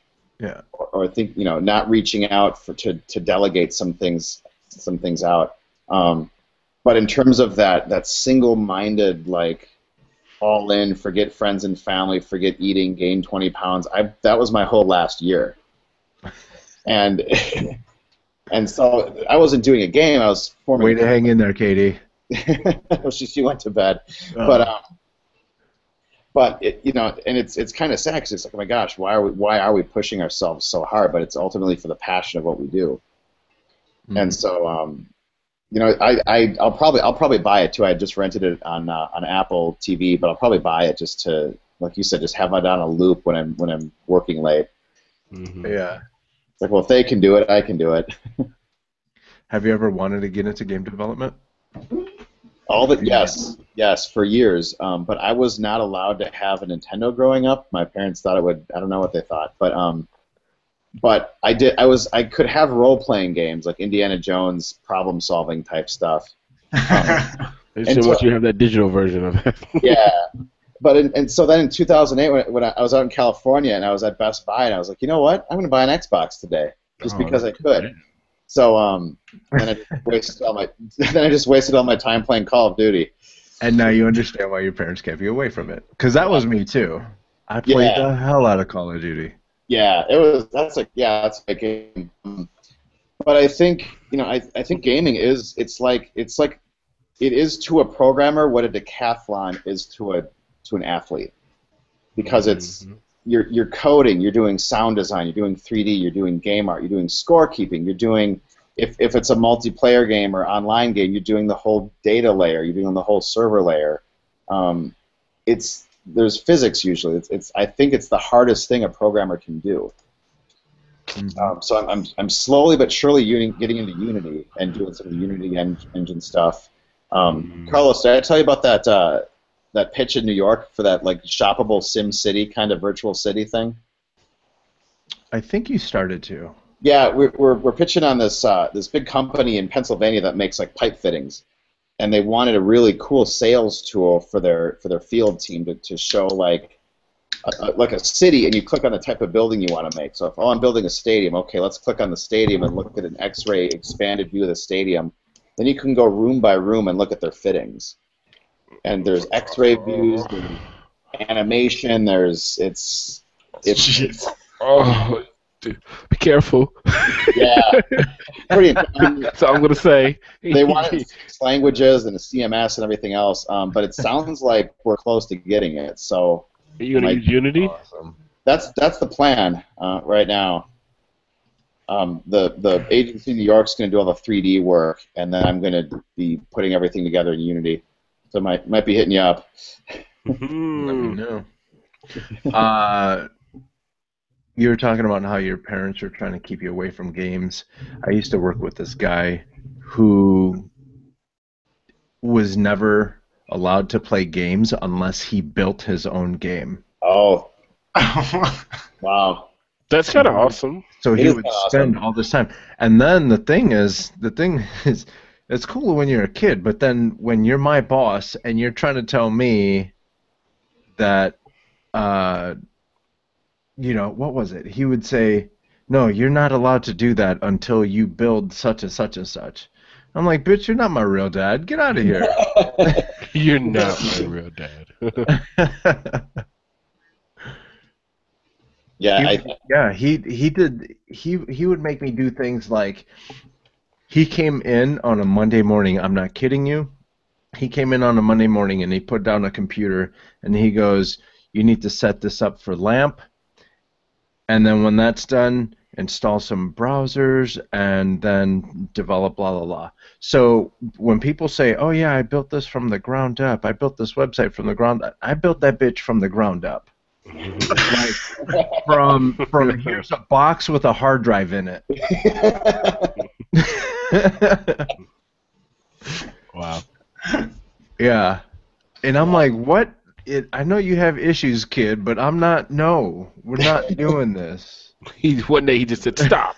We're not doing Yeah. this anymore. What, dude? What you doing? I'd probably have developed a game by now if I had ideas. I just don't have ideas, and it's a friend of mine that has a studio here in the neighborhood. She has this like 2D generative art idea that we might make into like some kind of, I don't know how you gamify that, but she wants to do some kind of iPad thing. So we might collaborate on that just so I can kind of dip my toe in the water for some kind of gaming app. Mm-hmm. That's pretty cool. I was gonna say something about that. Oh, have you seen that one game, Charlie? What's it called? That 2D Popeye looking one? Cuphead. Oh, Cuphead. Cuphead was done in Unity. So think of old school Popeye, or any That old style. school that style, any old school Max 2D Fleischer animation style. cartoon, right? Okay. Totally done with sprites in Unity, all hand drawn, and then they use Unity for it. And not when you even see it? Cintiq. Not even Cintiq. They're drawing on paper. Here, Inking on paper. Jack, you got a link here. Let's give him a link, because people think it's all hand drawn and not really even done in Unity. But yeah, they have a bunch of artists that are doing all the animation, like Charlie said, hand drawn. Then they scan it. Meanwhile, they have developers who are Packing it down into sprites, and then Yeah, and then here I put it in the chat it's for you. supposed to be coming out There you sometime go. this year, isn't it? I think so. Yeah. I believe. Yeah. Yeah. This is the cool time of the year where stuff comes out in the next couple months. Quarter one for games are always when they usually come out, or when they get pushed back. So we'll see if it comes out. But it's called CupheadGame.com. Or a heartbreak. CupheadGame.com. Cuphead game. And if you like Unity, I know Unity. Our base engine right now at the studio is Unity for a lot of our stuff, because all of our programmers like to write in C# or whatever.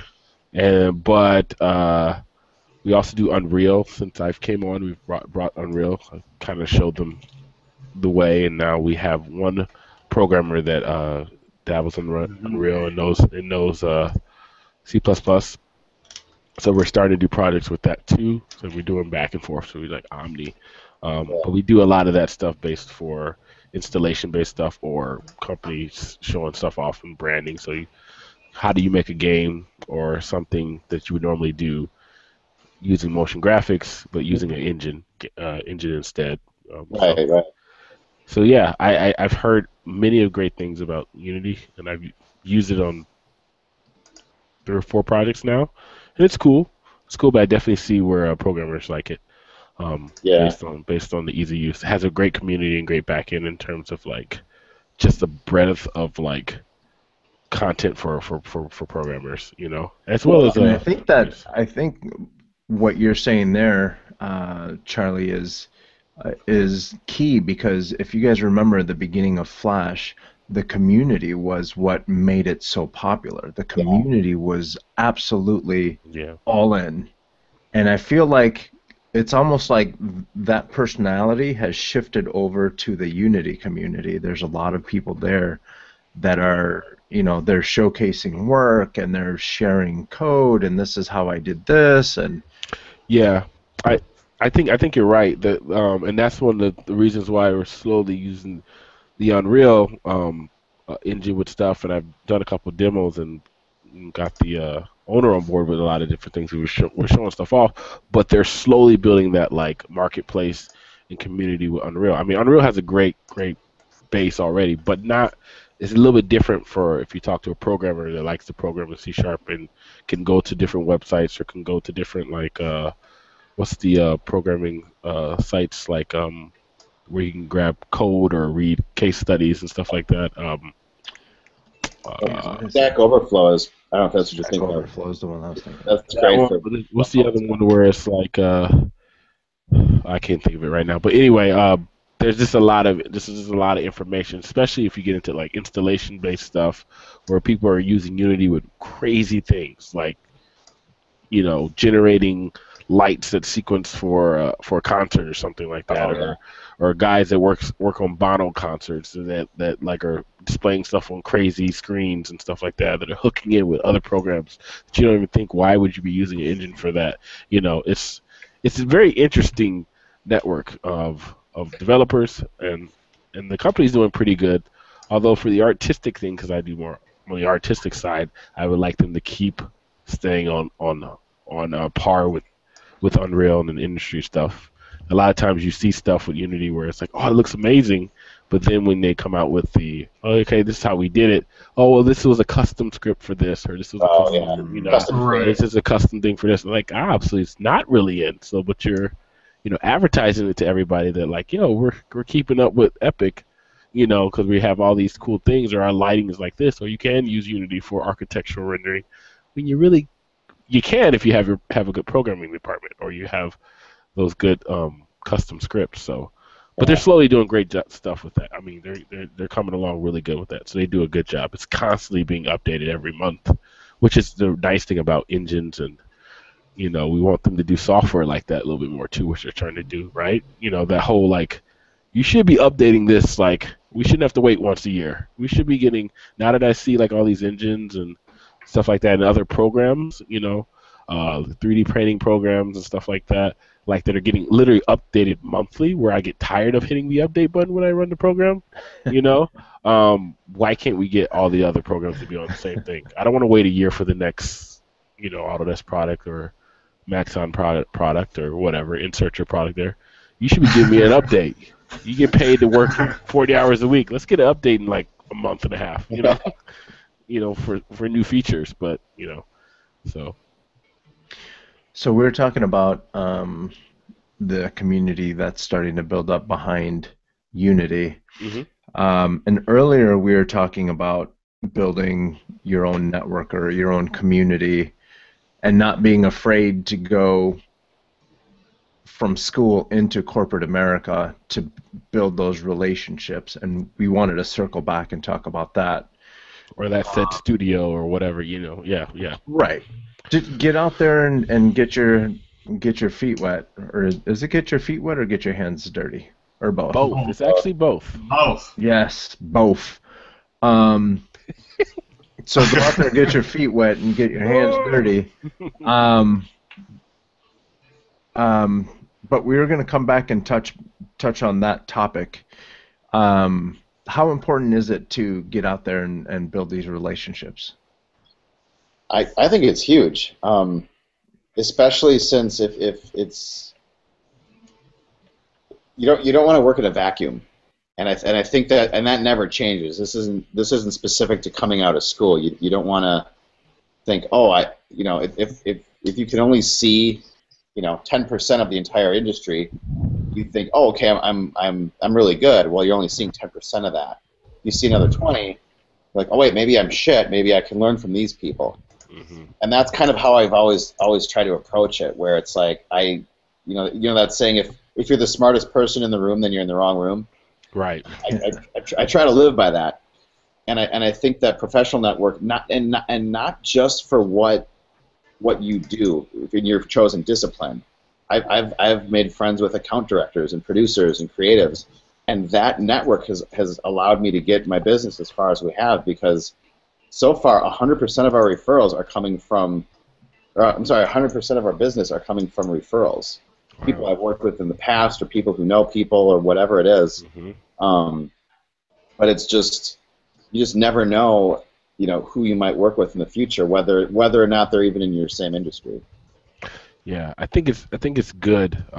I've always had the notion of wanting to work at the best place to start off, mm-hmm. and not necessarily start off in freelance. One of my things, even coming out of school, one of my things was I was always afraid of not working on really good high-end work, yeah. and settling for, I won't call it mediocre, but work that you only do by yourself if you don't know what you're doing, but you get through it, right? I don't really like that notion of doing that things. And I always thought that if I'm going to ever have my own business or anything like that one day, I need to have the experience that goes along with it, and not the experience of running the business, because I feel like that's separate, but the experience of knowing how to do the business, if that makes sense, in terms of the work based off of people teaching you, right? I like that whole artist mentor type deal. Mm-hmm. I need to be the shittiest person in the room, like you said, right? Yep. My first job was at EA, so I was literally the shittiest person in the room because I was fresh out of college, but everybody else there and the team they put me on had a good 6 years on me. So I literally was the new guy. I did all the hazing and all the hounding of being the slowest or whatever, but that made me that much better, right? Because years after I left that, even when I went on different interviews, I still had a lot of the stuff that I used to do at EA on my website, but they would overlook, being at other places for 5-6 years and go back to that stuff. I'm like, oh, this is really nice. This is really good. And I think that speaks to something, Right.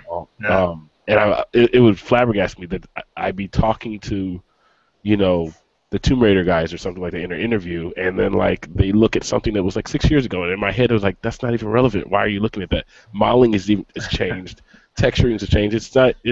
It's starting to look dated. I should have took that off. You know how all the things you think about in an interview, but they spend a half an hour on that stuff and ask more questions. So I always feel work at as many different places as you can, and you meet people, like you said, you and Carlos was saying, you meet people, and that's I feel that's better. All those contexts you get, in the future, and you just become better than having to do it all yourself. Which I get that some artists do that, but that's kind of I wanted to get you guys' take on that part. I understand pulling yourself up by your own bootstraps, starting your business. A lot of people have done that and been successful, but there has to be something said to be mentored and curated for years and then come out,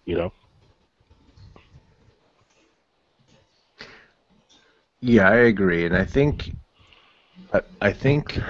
that mentor thing is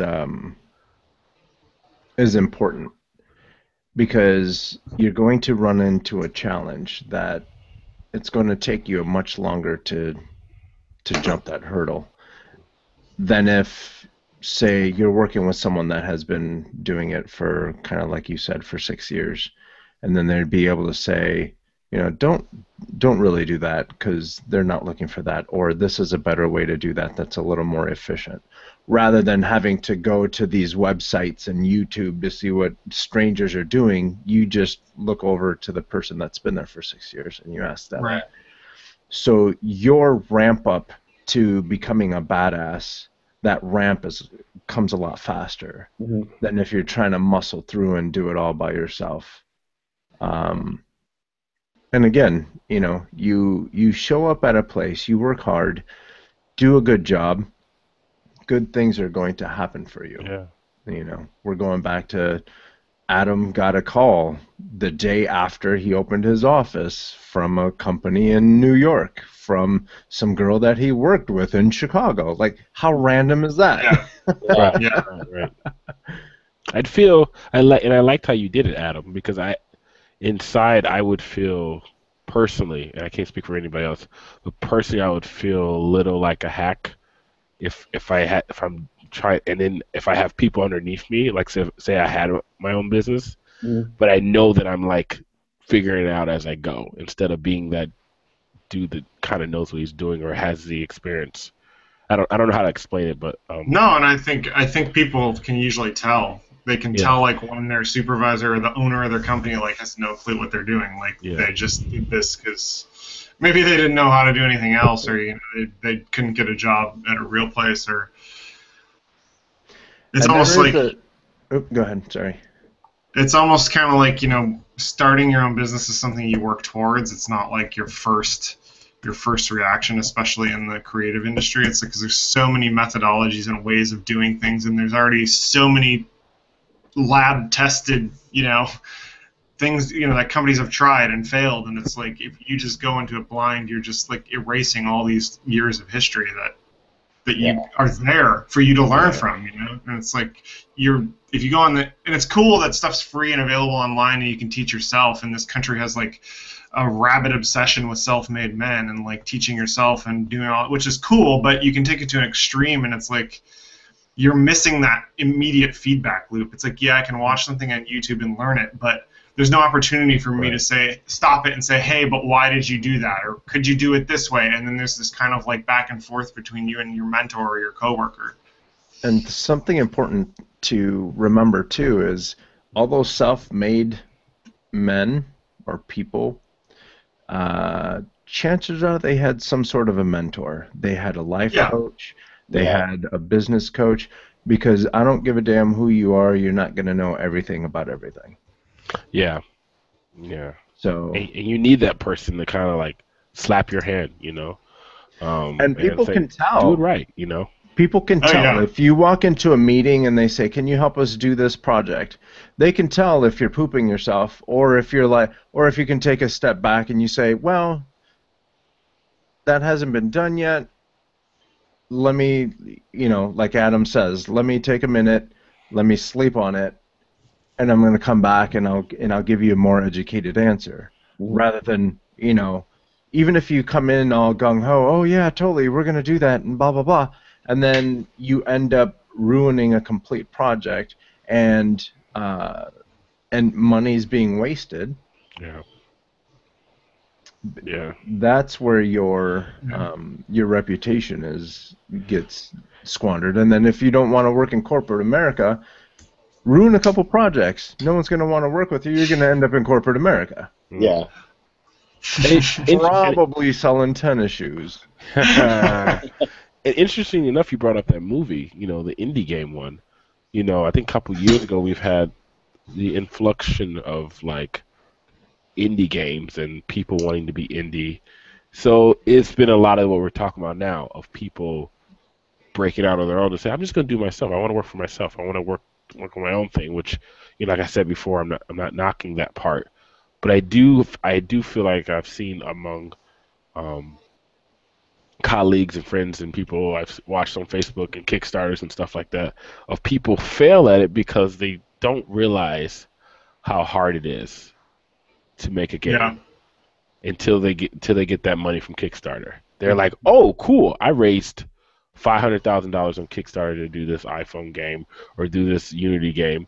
Now you're a developer, right? And now you have that same type of like weight on your shoulders that I did when I knew my game needed to come out, and I worked for a bigger company. I had a big company behind me.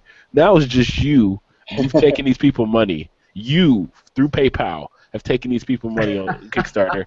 Now build a game. And they're like, oh crap, I need a. It's not just quitting my job. It's not just like right now the schedule, you know. It's like, oh snap, 6 months in, you got that first big game-breaking bug. Right. But you have to get it out by Christmas because you told Kickstarter you get it out by Christmas. Mm-hmm. You know, and we keep seeing, I don't know how many Kickstarters. I wish there was a documentary on the failures of Kickstarter in terms of for gaming, because there was how long that documentary would be. Yeah, because I know, right? Or just, you know, because I think people forget how hard it is to do that, and people that jump off to be indie. I don't want to say that they did it because they wanted to be more hipster or whatever, but there was a thing for a while to be indie. I think maybe people came to their senses, and even though people are still breaking out on their own, which is totally fine, have some like experience or some know-how, or set yourself up for a win. Put people around you that'll make your team better, because anybody can come out with a really cool video and catch somebody's $10, $20, you know, and do it $100,000, 100,000 times, you know, to get it out. But it's that experience. So think of people like the guys that made Monument Valley, or the guys that did Journey and all these other studios, which the Journey guys were like students, you know, it was like their senior thesis or whatever, right? But they had the right type of mentorship through instructors and teachers and stuff like that made their projects really great. Even though they didn't have maybe all that experience, they had enough there, and they were really smart at what they did. They were really good coders, they were really good artists, you know? Like, those things are needed rather than just a really cool video or a cool spec demo, you know? Mm-hmm. It's interesting. Glad you brought that up, Adam. It's like, most people don't talk about that. They just promote the whole, do it on your own. Do it. You can do it. Don't work for nobody. Can't stand it. Sorry. All good. All right, we got about 5 minutes to kill. Oh. Yeah, we're wrap it up.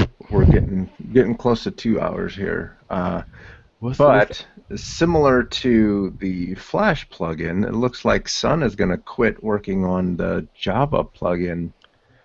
Now, real quick, I don't understand this one. Why? I thought they made it. See, this is how naive I am because I'm just an artist. Okay, so Sun Microsystems created Java. Right. Java, I believe Java started out on the desktop. So you're able to write software that runs on the desktop within the Java player, right? So then they kind of wanted to go mobile too. They wanted to have Java run in the browser. So then they went ahead and they moved it over. So now you have Java running on the browser, and there's some software out there that does Java. And it's great benefits to doing this, right? About the same as why you would run Flash in a browser. Okay. Because Flash and Java are kind of competitors of each other. As a matter of fact, not visually though. No, not visually. I think functionally, yes, but not like a user wouldn't know that they're competitors. Yeah. Yeah. Flash is sexier.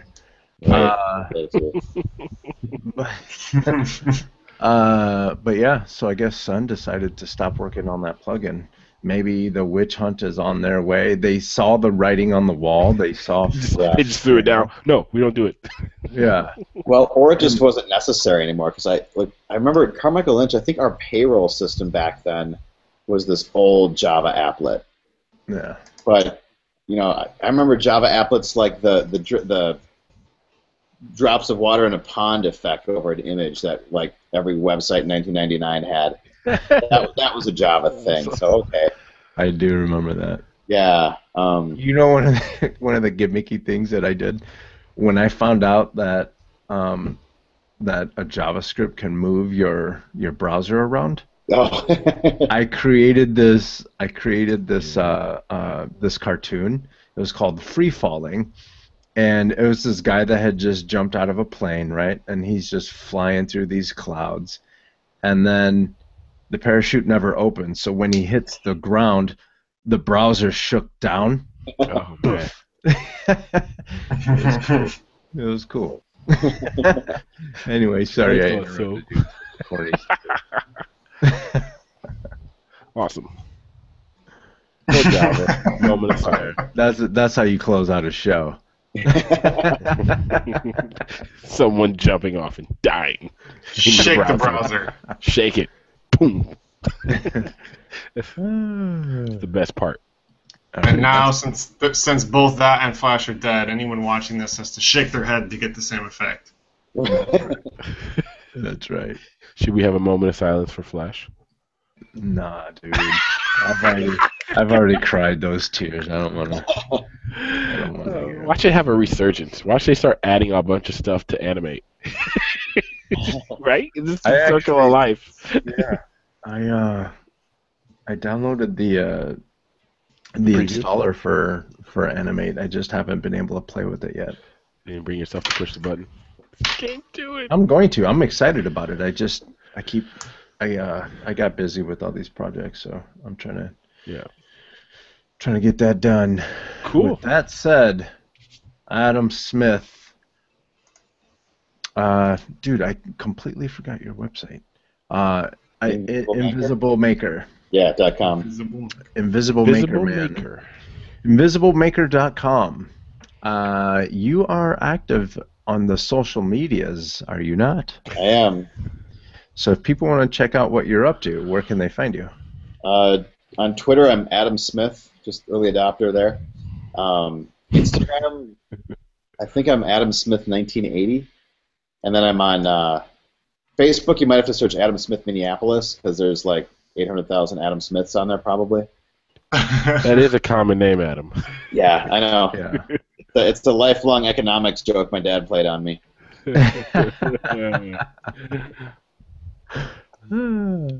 And Charlie B. Williams III, if people are looking Yes, Carlos. If you're looking for me, you can go to my website at carlocollective.com/Charlie B. Williams. You see how he comes at me? You can find me on Twitter at CBW3. You can find me on my Pinterest page. It's just CharlieBW3. Go there. Change your life. Facebook is CharlieBW3 also. Facebook.com/CharlieBW3. And I'm there. And depending on the conversation on Twitter, you may see me responding to Steve Tukowski. What's up, Steve? Lively debate. Reply to me, Steve. Steve, Charlie's hungry for you, kid. He wants to come at you. And Jack Kasperzak, if people are looking for you, where can they find you? I am at sketchbookjack.com and sketchbookjack on Twitter, Instagram, Facebook, Pinterest, all that good stuff. Yeah. Excellent. And I am Carlos Gomez. You can find me at carlosrgomez.com. You can always go on Twitter, Facebook, Instagram, Pinterest, and search for Coconut Justice. This is the Sketchzone podcast. You can find us at sketch.zone. If you're on Twitter, it's at Sketchzone, Facebook.com/TheSketchZone. If you're on YouTube, you can go to YouTube.com/SketchZonePodcast. And as always, you can find us on Stitcher, SoundCloud, and of course, everyone's favorite, iTunes. That's it for us, everyone. Have a great week. Actually, we have a show on Saturday. See you guys on Saturday. Yep. See ya. Bye.